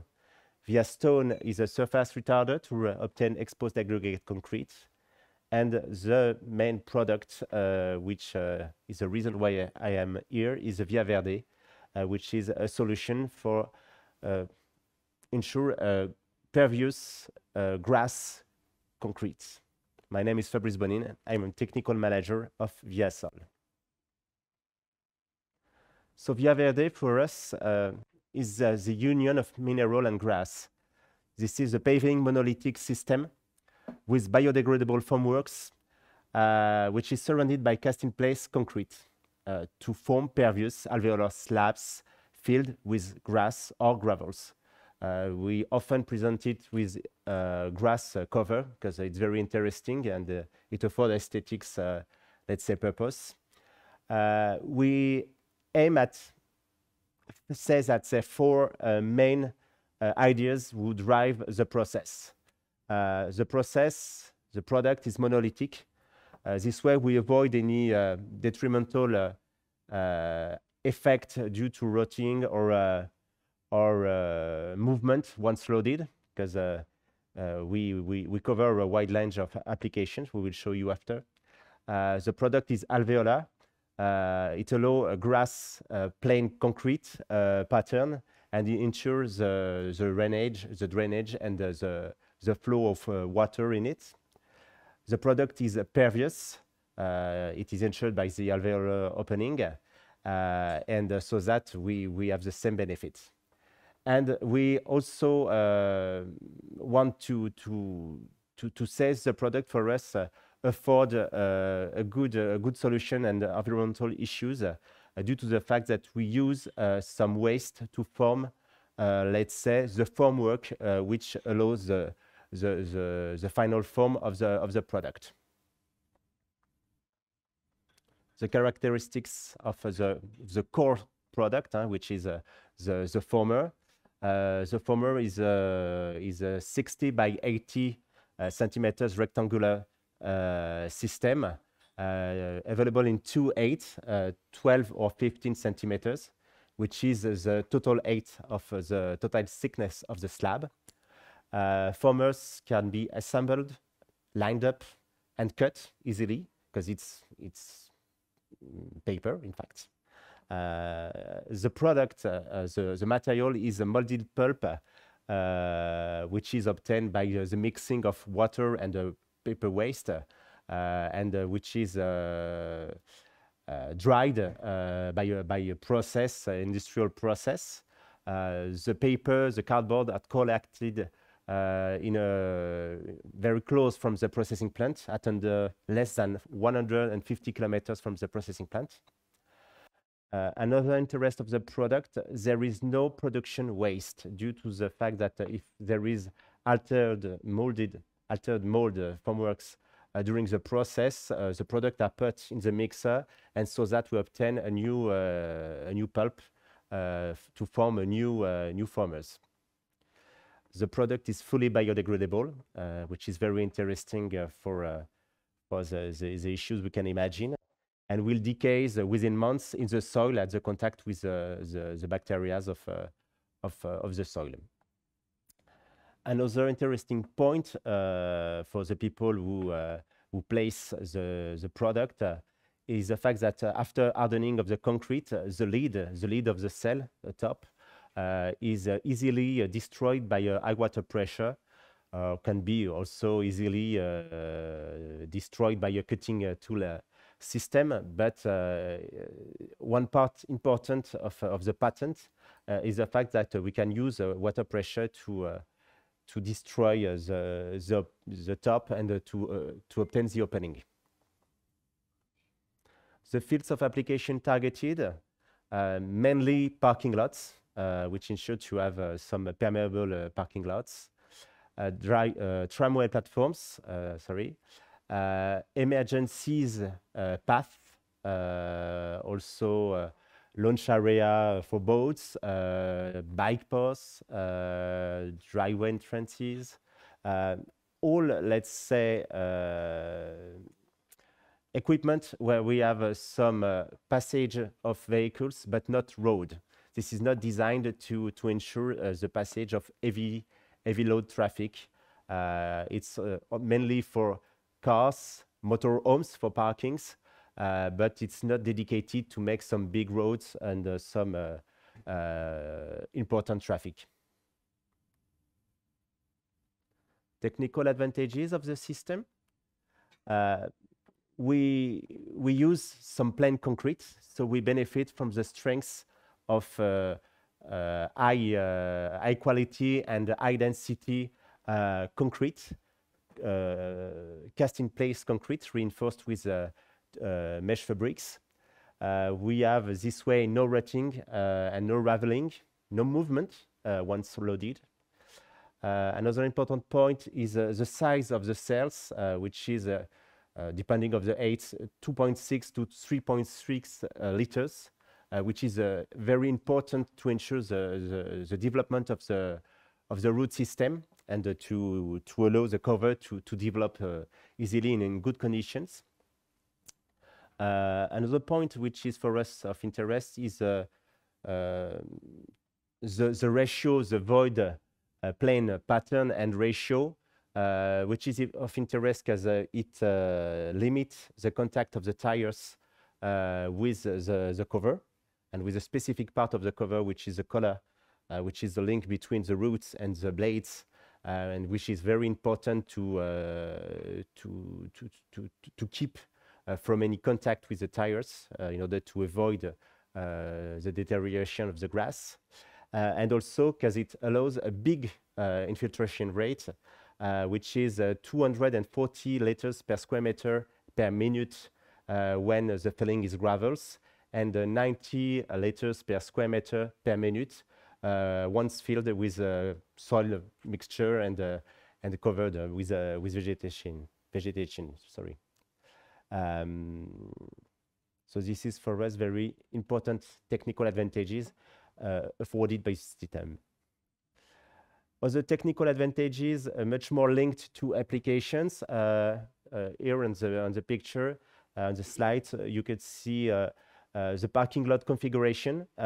We have a specific layout with plain concrete and at the middle the place which is totally covered with grass. This way the cars can easily park atop the vegetation, and so that the people could go and could walk through the plain concrete, which is interesting to avoid, let's say, detrimental aspects, or to allow people with in chairs to have plain concrete. This way also we could limit the use of paintings, which is interesting in order to limit the price of the construction and of the equipment. For tramway platforms, this is not the main activity which is targeted with the system, but it was the first, let's say, demand when we developed the product. It was to ensure to have some tramway platforms which could be used by emergency vehicles like firemen or gas or other people, and to limit the fact that bicycles, joggers could go on the platform if it was in plain material. So this way we developed this product to answer this question. And what is also very interesting with this product is the maintenance, and the moving is very easily and more easily than it was a pure plain lawn.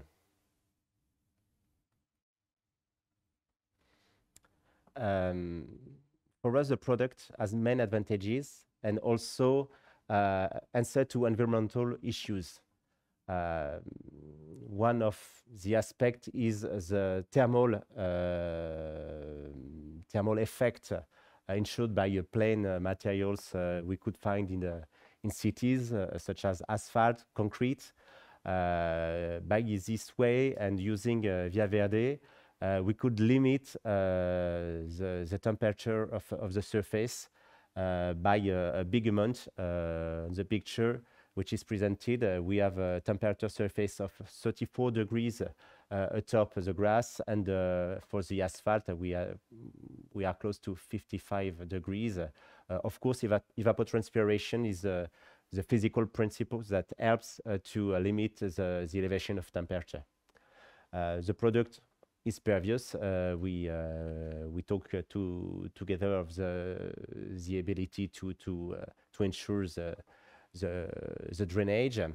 Another important point concerns the formulation. The product is made with concrete, of course. Concrete is local. This way, we are using the standard formulation of the local ready-mix plant. So let's say 15 kilometers maximum from the site, the job site. And we can also use, of course, new, let's say, opportunities afforded by recycled gravels or low cement, low carbon cement.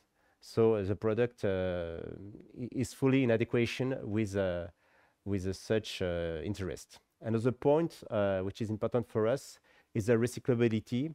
Due to the fact that mold decays in soil, we can ensure at the end of service of the amenity, of the equipment, the parking lot, the possibility to easily destroy it and to set apart, let's say, the concrete, the metal of reinforcement, without having any adverse product like plastic, for example, if we have chosen to use plastic for the formers.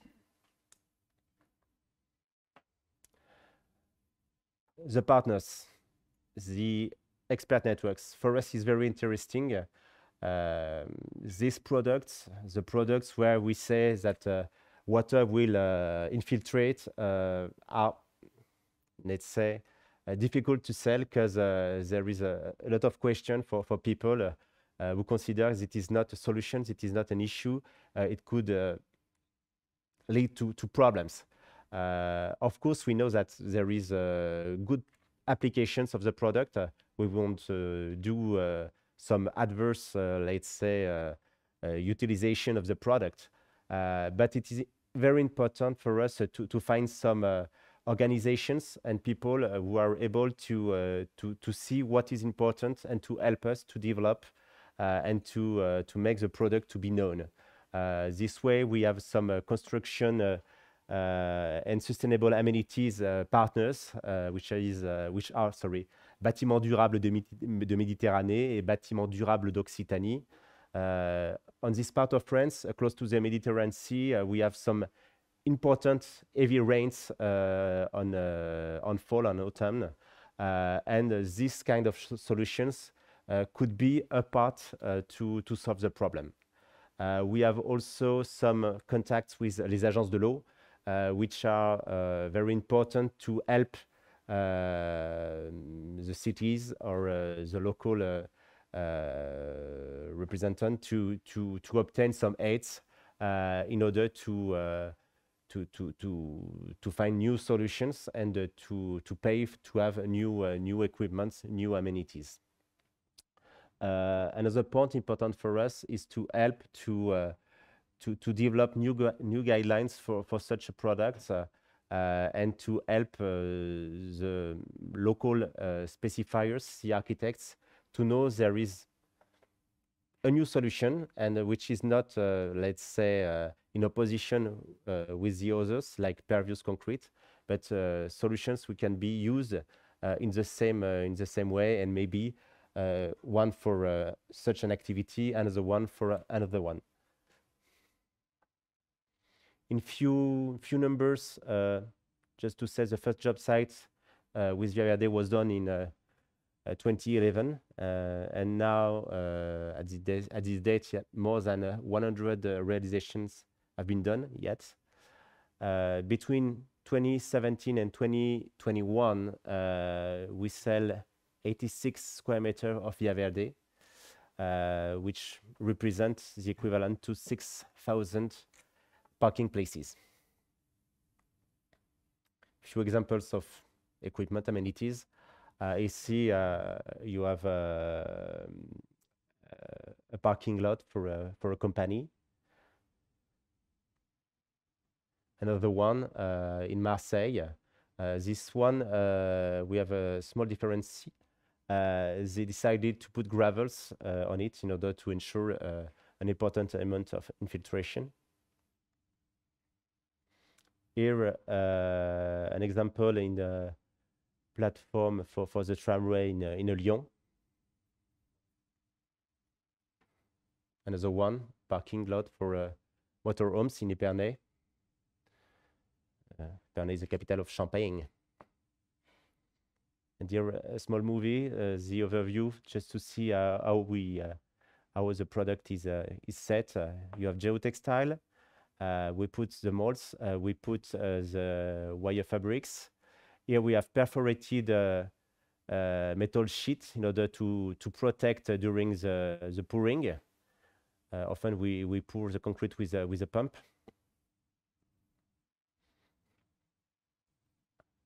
Here the contractor is troweling the product, and after he will use a dedicated product just to smooth the surface. On one day of activity, they could make let's say 11 places. The applications of surface retarder in order to expose the aggregate. And here you have the washing with the high pressure washer, sorry. And this way it will open the cell, and this way we could after fill the voids with a soil mixture, which is a mix of sand, of coarser elements, of topsoil, and organic amendment, which is not very different from, let's say, a classic soil for lawn.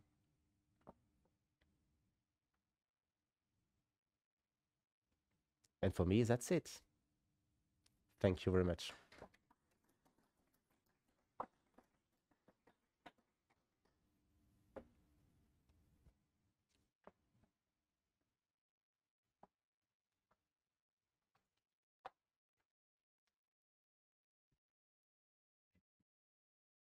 Thank you, Fabrice. I don't know if there are any questions. Yes? Are there areas where water infiltration from parking lots is forbidden? If yes, how do you cope with that? And do you have some solution for that situation? In fact, we cannot, let's say, go if there is no local, let's say, acceptance or local agreement to infiltrate the water. We cannot go through, let's say, the local decision. In France, we have many, let's say, deciders in order to say if we could or not infiltrate. It's a question regarding the nature of soil, the presence of water, let's say, at 2 meters below the top surface, the presence of a river close to the job site, and also if you are in a Natura 2000 area. So if all, let's say, is okay, it's only a question of geotechnical issues in order to see if we could infiltrate in the soil, or if not, for example, if we have some, let's say, clays, we have to find another solution. This solution is to put geosynthetics and to make the water go till a place where it could be evacuated, but we could not infiltrate if we have, let's say, -8 permeability for the soil. It's not possible. Question: did you experiment any cracking between grass area? Cracking in the concrete, yeah, there is a cracking in the concrete between the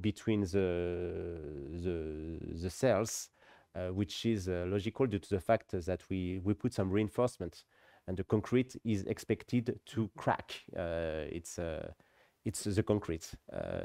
So we have some crackings, but these crackings are not detrimental for the stability of the system and for the durability of the equipment. We made some tests with equipment which are now more than 10 years, and we did not observe any adverse problems linked to cracking. If we had some problems before, it was a question of stability of the soil below, but regarding the cracking, only the cracking, it's not a problem at all. But wouldn't it be better then to provide contraction joints in between the parking places, because that would limit, let's say, the surface of your slab, because now it has the impression with just let's say a light reinforcement mesh that you can go as far as you want, and then obviously you get the cracks. And if the crack would happen between, let's say, the perforated part and the plain concrete, then it could be a problem of some stability. So it would be better to have, let's say, the crack in the joint where you decided. In fact, we have both.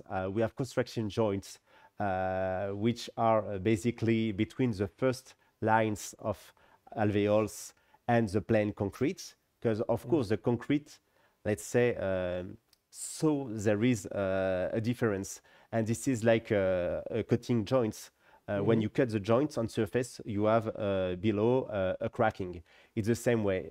I mean, by the fact that you have not longer plain concrete, you have, let's say, an area where you will have some cracking, but this cracking is not detrimental. And what we do is at the front of the parking space, we made a first joint in order to help the cracking to follow this direction. And in the plain concrete, sometimes we ensure joints, and we asked the contractor to make some joints, like let's say regular concrete. Yeah, it would be interesting, I think, to have some design guidelines on that, some recommendations. So, those were the questions for Fabrice Bonnet. Thank you very much. Thank you for this presentation of this nice innovative technique. And let's hope that, yeah, we'll get some examples in other countries as well. Now we are moving to the last presentation of this workshop, and it will be a remote presentation by Mrs. Alalea Kia, who is a postdoctoral researcher in structures and materials at the Department of Civil and Environmental Engineering of the Imperial College in London. I met Ms. Kia about 3 years ago in Potsdam and in Berlin for a workshop on innovative sustainable concrete pavements, also for the International Symposium on Concrete Roads. And there I discovered for the first time what she called at that moment a clogging resistant pervious pavement.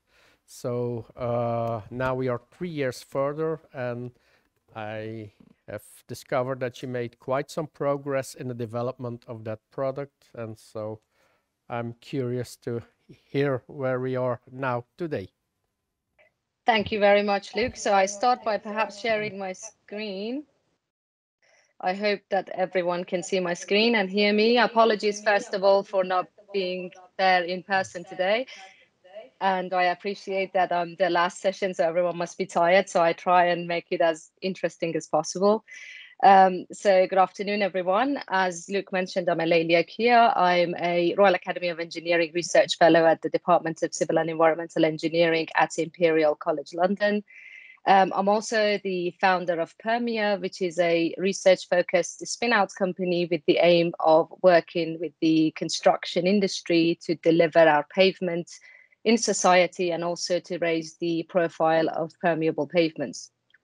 Today, I will be talking about next generation climate change resilient permeable pavements.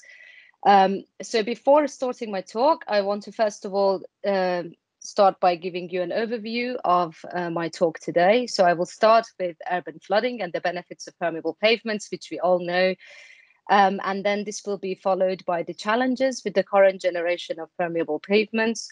I will then talk about the development of a new type of permeable pavement, which we call Concrete, its properties, applications, and our recent White City campus trial site. And I will end my talk by going through the future plans in this field and in the research area in general. So I am sure this is based on particularly the presentations today. This is something that all of us are aware of. One of the biggest problems that we are facing in our society today is urban flooding, and the annual global cost of flooding was £60 billion in 2019 and is projected to increase to £500 billion by 2030, with climate change increasing the likelihood of major storm events by 59%. This is the reason why it is urgent to develop a climate change resilient permeable infrastructure, such as permeable pavements.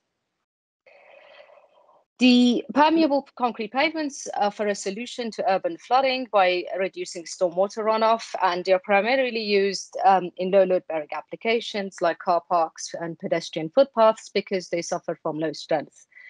As well as absorbing stormwater, they contribute to groundwater recharge, capture pollutants, improve skid resistance, and minimize the heat island effect, which are the things that I have observed based on all of the presentations today. The global market for permeable pavements is projected to be worth £18 billion by 2025. Everyone is realizing the problems with the climate change and the increasing probability of flooding, and there is an urgent urge to be using products such as permeable pavements. However, unfortunately, permeable pavements are not currently widely used as much as they should be, considering their benefits. And these are due to a number of well-known challenges, which were again discussed widely today. First of all, they are highly susceptible to clogging, which leads to the need for frequent maintenance. They have poor freeze-thaw resistance, which means that it will lead to severe deterioration of the surface, and again, the need for maintenance structurally in particular. And they lack sufficient strength, which means that they can only be used in low load-bearing applications. So I will discuss all of these challenges individually based on my observations in the past 6 years, where I've been researching on conventional pervious concrete pavements, and this work that has led to the development of this new type of pavement. So let's first of all have a look at the susceptibility to clogging. One of the most dominant problems with current generation permeable pavements and their lack of adoption is due to their susceptibility to clogging, which is blockage from debris. So the conventional pervious concrete pavement as cast is initially unclogged, which is shown on the left-hand side. Over time, with rainfall and runoff exposure to sediments, it becomes visibly clogged, as we are showing on the right-hand side. This will clearly affect its permeability, and that is shown on the graph on the far right-hand side, where over time, depending on the permeability of the pervious concrete surface, it reduces to zero.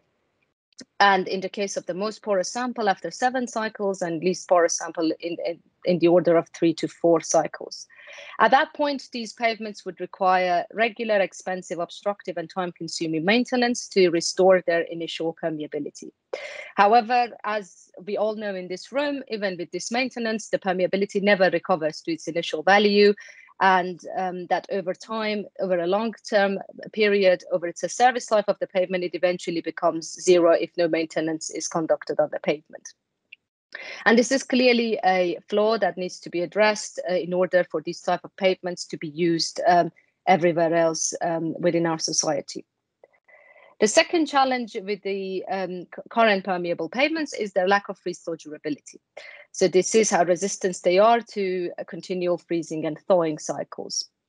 So in the lab, we tried to simulate that by exposing the pervious concrete samples to minus 20 degrees Celsius in a freezer for 8 hours, and then taking them out and putting them in a water bath for 4 hours, and that would complete 1 freezing and thawing cycles. And we exposed each sample to 56 freezing and thawing cycles, which according to the standards represents the 1 full service life of a pavement. And because these cycles exert pressure on the different permeable pavement samples, as you can see in the graph on the far left-hand side, the mass reduces dramatically over the 56 simulated cycles. So for the most porous sample, which had 37% porosity, over half of the material is lost, which is dramatically shown in the before and after picture here. Where at cycle 0, we have the sample perfectly fine, and after 56 cycles, it's losing a lot of mass. And this mass loss is in the order of 10 to 20%, depending on the lower porosity scenarios. So this means that if these pavements were used in climates that were susceptible to continuous freeze-thaw, then the pavement surface would become severely damaged and that it would need to be replaced and maintained. The final challenge is the lack of strength, which again was widely discussed today. So the compressive strength ranges mainly between 6 to 32 megapascal. And in the case of 32 megapascals, these pavements have very low porosity, 11 to 12%. And that means that the permeability will suffer, of course, because they have an inverse relationship. This means that the application of this type of pavements is severely limited to low load-bearing scenarios, such as pedestrian footpaths, cycle paths, and car parks. Therefore, more extreme loading applications cannot benefit from the previously outlined advantages of permeable pavements. To solve these long-standing problems associated with permeable pavements, we have developed Concrete over the past 6 years. So our solution has two key innovations. So firstly, we have engineered a new pore structure. And secondly, we utilized a higher strength self-compacting cementitious material.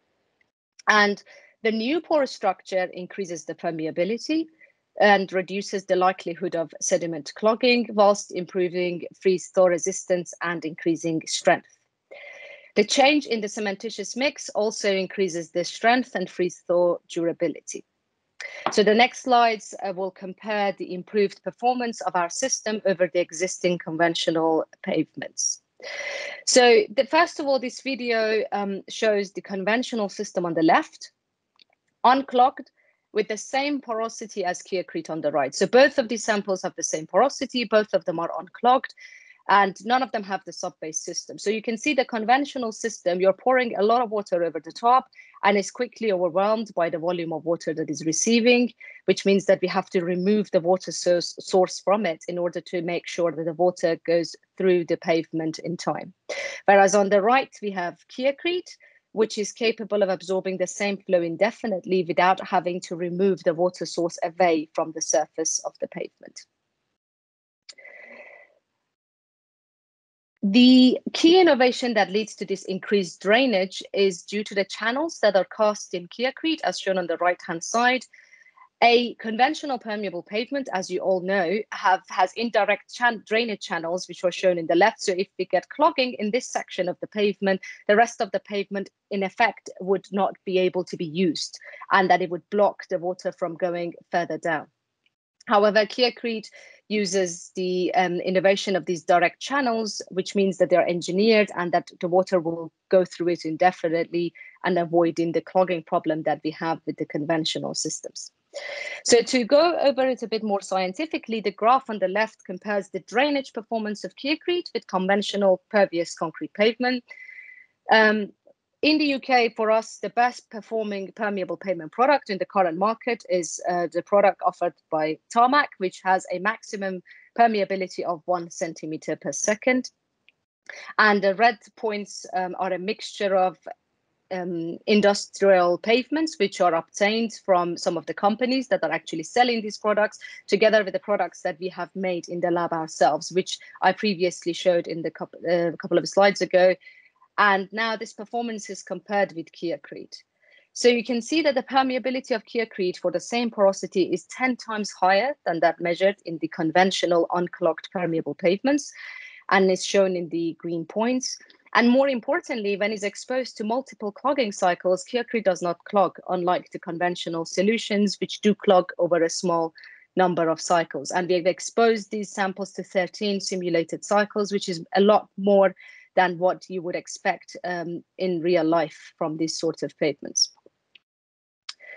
The second challenge was the freeze-thaw resistance of these pavements.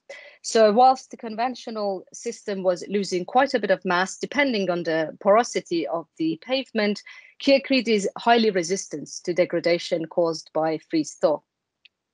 So the graph shows the performance of both systems when they were exposed to exactly the same climate, so the same freeze and thaw cycles of minus 20 degrees Celsius in a freezer to plus 20 degrees Celsius in a water bath.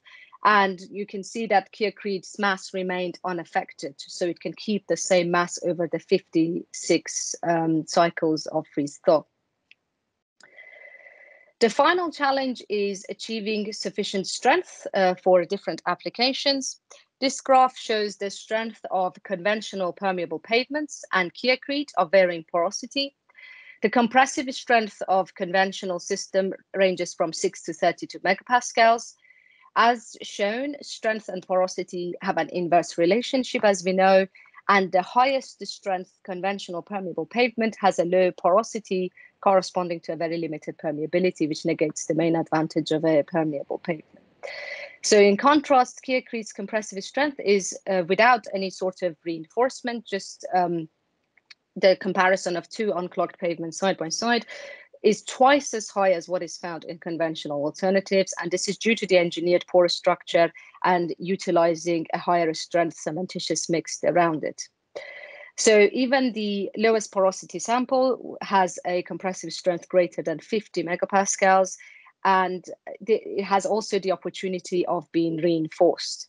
This means that it opens the door for a range of applications for permeable pavements that can benefit from all of the benefits of permeable pavements that we are all very well aware of.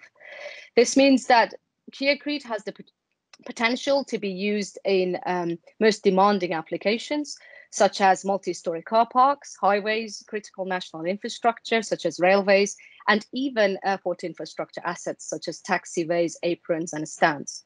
These applications were previously unattainable for conventional systems due to their lack of strength, and this will open the door for a range of different applications for permeable pavements and hopefully raise the awareness of them and open the market to these novel climate change resilient pavements. We recently delivered Concrete at Imperial's White City campus. So Imperial is opening a new campus in White City, and this campus is known as Innovation Campus. So I was invited to deliver this type of new pavement at the front entrance of the campus to promote innovation and also to test if we use this system just purely for drainage, would it be enough to serve that whole area? So these photographs show the finished Concrete trial site. So the trial site is exposed to real world loading and weather condition, and we are monitoring its long-term durability and drainage performance. And it has been there since last year, I think July of last year, where it was delivered, and it's been there for more than a year with long-term performance monitoring data. So this was taken very recently. So the pavement has already been in place for more than a year. So we're pouring a lot of water over it, and you can see the water immediately disappears. So it hasn't suffered from any form of clogging so far, and is exposed to, of course, is a construction site, still is exposed to a lot of construction sediments, and it is also been there acting as the sole drainage system for the whole area, which means that the contractors and the people that are using that area are very happy. So as I mentioned, we are currently doing long-term drainage and durability performance. So the first picture is the White City field site, which is also my background on Teams today, which you can see, and it's been subjected to heat waves in the summer, ice and snow in the winter, and it's been performing very well. And we've been conducting long-term drainage and durability performance using drones to look at whether there are any sort of cracking that is formed, how is the durability every month by month. So we have a long-term data of its durability performance. And we are also, they've also designed our own infiltrometer that would be useful for that sort of pavement, which is shown here, when we are measuring the permeability and how it ranges over time. To continue tackling these research challenges, I recently secured a Royal Academy of Engineering Research Fellowship, which means that over the next 5 years, I will continue to develop next generation permeable infrastructure of sufficient permeability, strength, and resilience for more heavy load bearing applications. So as part of this fellowship, I will be working with a range of collaborators and partners including the National Green Infrastructure Facility at Newcastle University to conduct large-scale testing.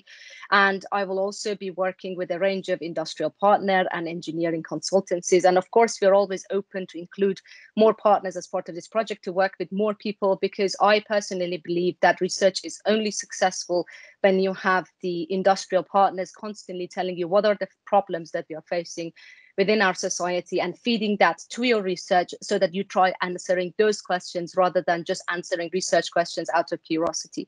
So I'm always open to getting new perspectives, criticisms, or even a new vision as to what the future needs to be, what are the questions that need to be answered, particularly from the industry perspective. As part of this fellowship, I will be working with Inverness Airport, which is an airport up north in Scotland, which are exposed to a cold weather. And it is very important for them to be using this pavement, not only from the drainage perspective, but also its potential to mitigate hydroplaning and improve skid resistance, because we are trying to use a technology together with Concrete such that it will get rid of ice and snow. And that means that they will not need to be paying any fines or use environmentally damaging de-icing chemicals, which is an added benefit of using Concrete. So finally, it is just worth mentioning that Concrete contributes towards 5 Sustainable Development Goals and net zero through its reduced emissions. So we are using a lot less concrete because of the drainage pore structure that we have implemented. And we are eliminating regular maintenance. As I'm sure you're all aware, conventional systems require regular maintenance because of it to provide clogging resistance. We are using recycled material, and we are using low carbon concrete. And because of its longer service life that is predicted, it is more durable, and it is also contributing to reduced emissions. Concrete has the potential, like any other permeable pavement, to provide groundwater recharge. It reduces the urban heat island effect. It mitigates the impact of flooding and also ice and snow buildup. And it increases safety for all of the road users or infrastructure users in particular, because it reduces flooding, ice and snow buildup, and also hydroplaning and skidding. So to just summarize what I said today, as we all know, climate change is a real problem, and it increases the likelihood and severity of extreme weather events. And this is just increasing. And with the recent events in the UK, in Germany, in China, we know that it is urgent for all of us as scientists and industry leaders to do something to tackle the adverse effect of climate change. And permeable pavements are one of the most promising flood mitigation strategies. However, there are a number of well-known drawbacks, including clogging, poor freeze flow resistance, and low strength, that need to be addressed, not necessarily just through the innovation that we have developed, but also through new systems.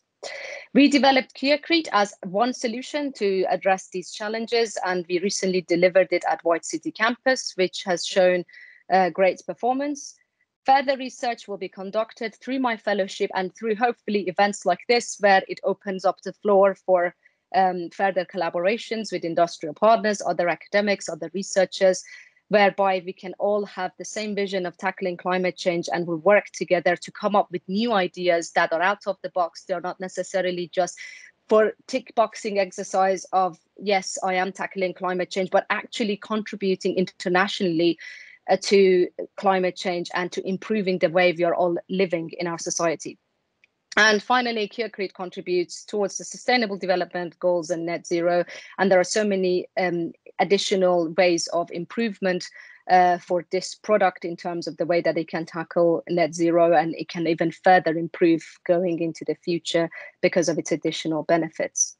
So thank you very much for listening. So please feel free to contact me for more details using the information that is shown on the slides. I believe, as a last speaker, I suppose the benefit is that I can now say I'm happy to answer your questions now. So thank you very much for listening. And yeah, I think that's it from me. Thank you. Yeah, thank you, Halalea. Yeah, it was a very nice presentation. Very promising also. I think there is a question, Elise, and I thought it was about the, oh yeah, what is the porosity of this first project, and did you use a conventional base and sub-base on both the first project and the airport project. And that was indeed exactly the same question that I had, because we need a permeability of the entire structure in order to allow the water to infiltrate, to go down. And especially for an airport project, yeah, you need a very high bearing capacity. So how did you manage that? Yes, sure. So with regards to the White City campus trial site, it is exposed to pedestrian traffic and occasional vehicular traffic. So what we are designing is 7% porosity, is more than enough for the sort of even extreme weather events that one may encounter for that particular application. The benefit of Keyacrete is that it can be tailored to different applications, both in terms of its permeability and in terms of its strength. So the spacing, the diameter of the tubes, everything can be changed. Even the type of concrete that we use around the tubes can be changed.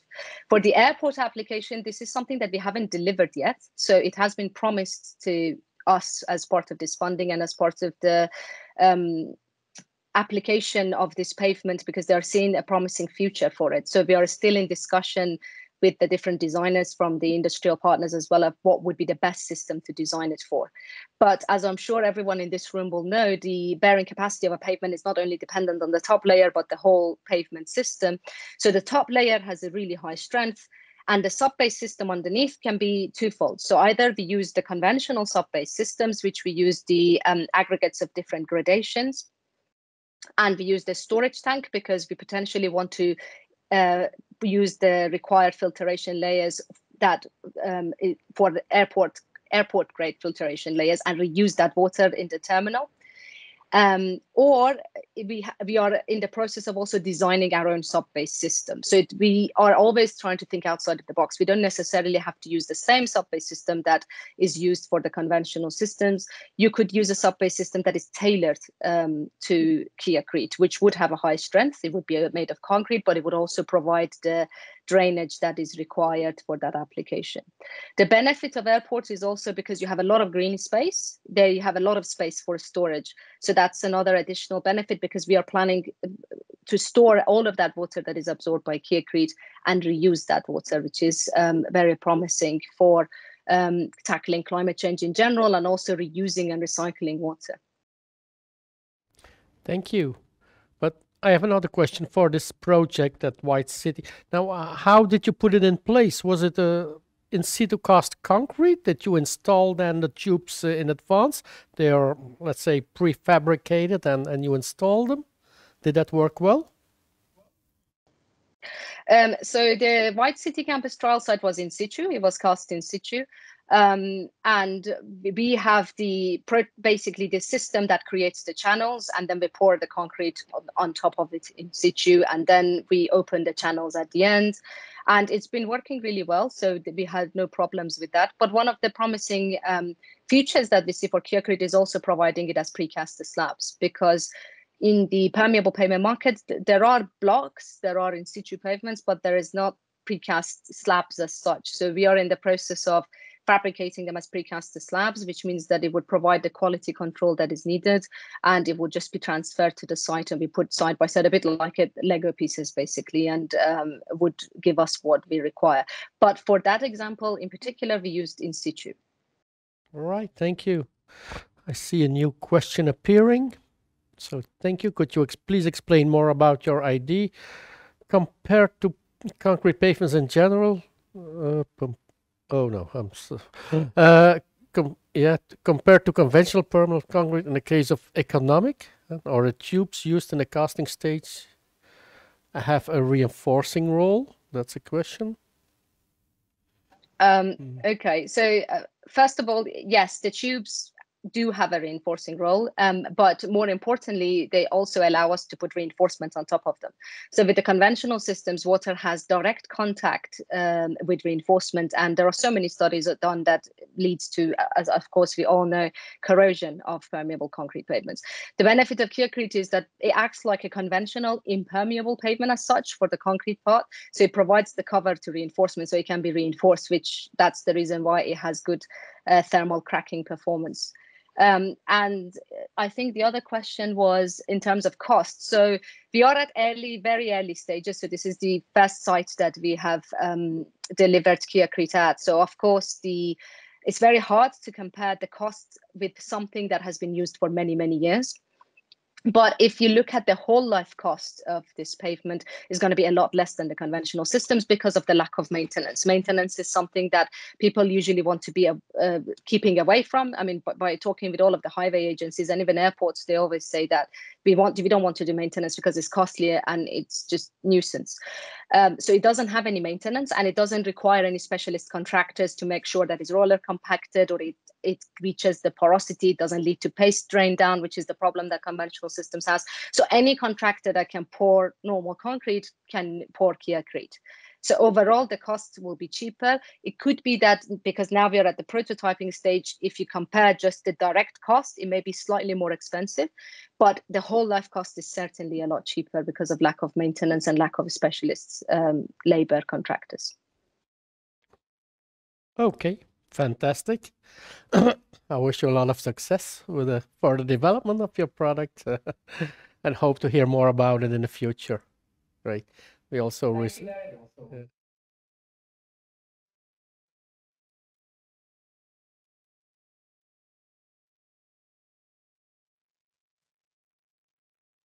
Of course, the permeability is the key property, but as higher the permeability of the varying coat is, as higher is the amount of water which has to be handled by the sublayer.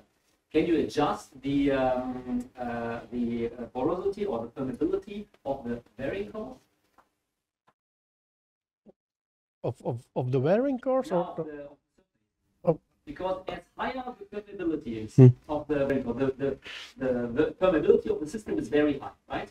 So as higher the permeability is, as higher the amount of water which has to be handled by the sublayer. So you have to adjust the permeability of the sublayer as well. Yeah, so this, maybe there's a gap between permeability between both systems. Yeah, so the question relates again to, let's say, the base layer just beneath, because you are able to adjust the permeability of your top concrete layer, depending on the number of tubes and on pores and so on. But the more permeable you make it, of course, the bigger the amount of water that is allowed to infiltrate. And so there you need maybe an adjustment of the base layer. Have you been thinking about that? Well, there are so many, as I think so many of the speakers were trying to answer this question earlier when it came up as well. So there are design guidance in the UK, at least just for the permeability perspective. We call it SODS manual, which I'm sure everyone must have seen it, that depending on the different soil condition, you use different sub-base systems, and you either have type A infiltration where the water goes all the way to the soil, or you provide impermeable layers and the water goes into a drainage tank. Or it partially goes into the soil, it partially goes into the drainage tank. So in the case of Concrete, first of all, Concrete layer is very shallow. So the one that we used at White City campus here is only 85 millimeters. So it's a very thin layer, and the water goes directly through it, and it goes into a sub-base layer, which is again not that thick. I don't have it at the top of my head now, but we didn't go for a really deep section anyway. And then it goes into a drainage tank. So the aggregates underneath have high gradation for the water to go through it very quickly, and then it gets stored into the tank.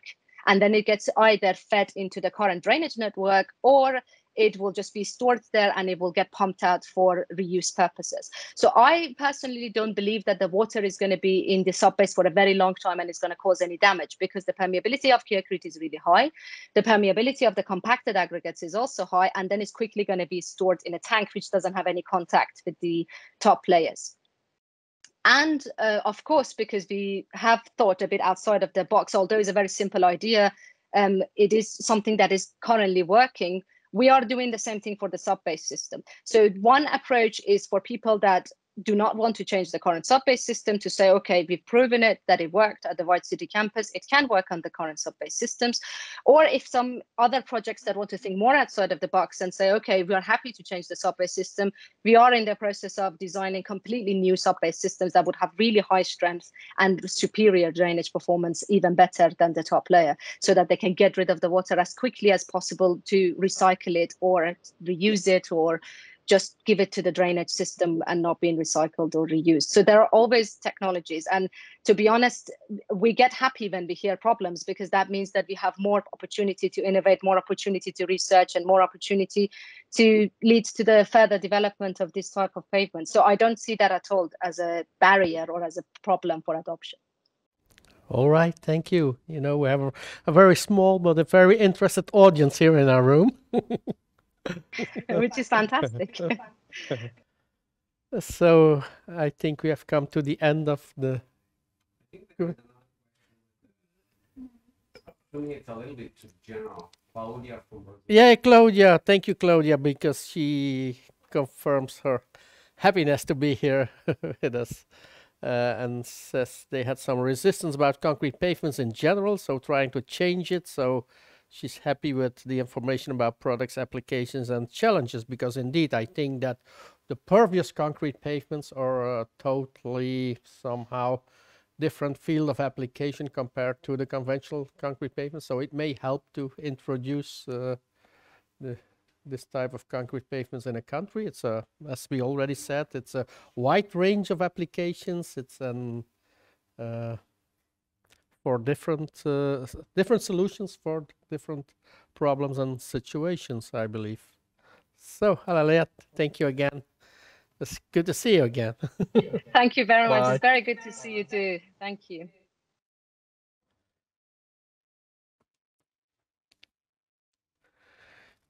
So, this is the last chance for any questions here in our room, in meeting room in Brussels, or for all of you attending us from home, from your office. If not, I will be happy to say some closing words. It was a very fine opportunity to be here with some people together again in the hotel in Brussels to share these experiences. I have the feeling that we've all learned and heard a lot about different types of pervious concrete pavements this afternoon. I think that the discussion has not come to an end, that we will have to keep on sharing the information, the different types of solutions, also the different technical requirements, and how to overcome the problems, how to overcome also the resistance, like is mentioned here from, like in Brazil, where we see it in other countries. I think here in Belgium, I noticed that we see an increase in the desire to use those porous concrete pavements. For instance, in Brussels, we have a few projects where bicycle paths will be built in the porous concrete. So we see an increase in the number of applications, and so that's promising, and probably we'll have this evolution in all different countries in Europe and all over the world, because I can say we had an attendance today of about, let's say, 65 people online, and about 14 here in the room, coming from different nationalities all over the world, from the United States, Latin America, Australia, and South Africa, and in Europe, of course. I thank all of you today, here, live or online, for showing your interest in this EUPAVE event in the concrete pavement technology. I thank all the speakers for their tremendous efforts in preparing the presentation, the willingness to share this knowledge and experience with us. I thank all the members and partners of EUPAVE for the support to our organization. For all of you, you can find information how to join as a member or as a partner on our website. A special word of thanks, of course, for Jeroen, our Dutch colleagues, who was our master of sound and vision today. I think we managed to come at the end of this workshop without really big technical issues, some minor details, but that was not that important. Also, thank you, Elise, for the daily work, the follow-up, the communication to everyone. So, all of you, thanks a lot, and hope seeing you again at a next event of EUPAVE. In December, we'll also organize a event with the European Parliament. There we will talk about resilience of concrete pavements in relation to long-term investment for infrastructure. So keep an eye on our invitations. Subscribe to the newsletter of EUPAVE, and you will keep on being informed of everything. Thank you. Enjoy your day and see you. Bye-bye till the next time.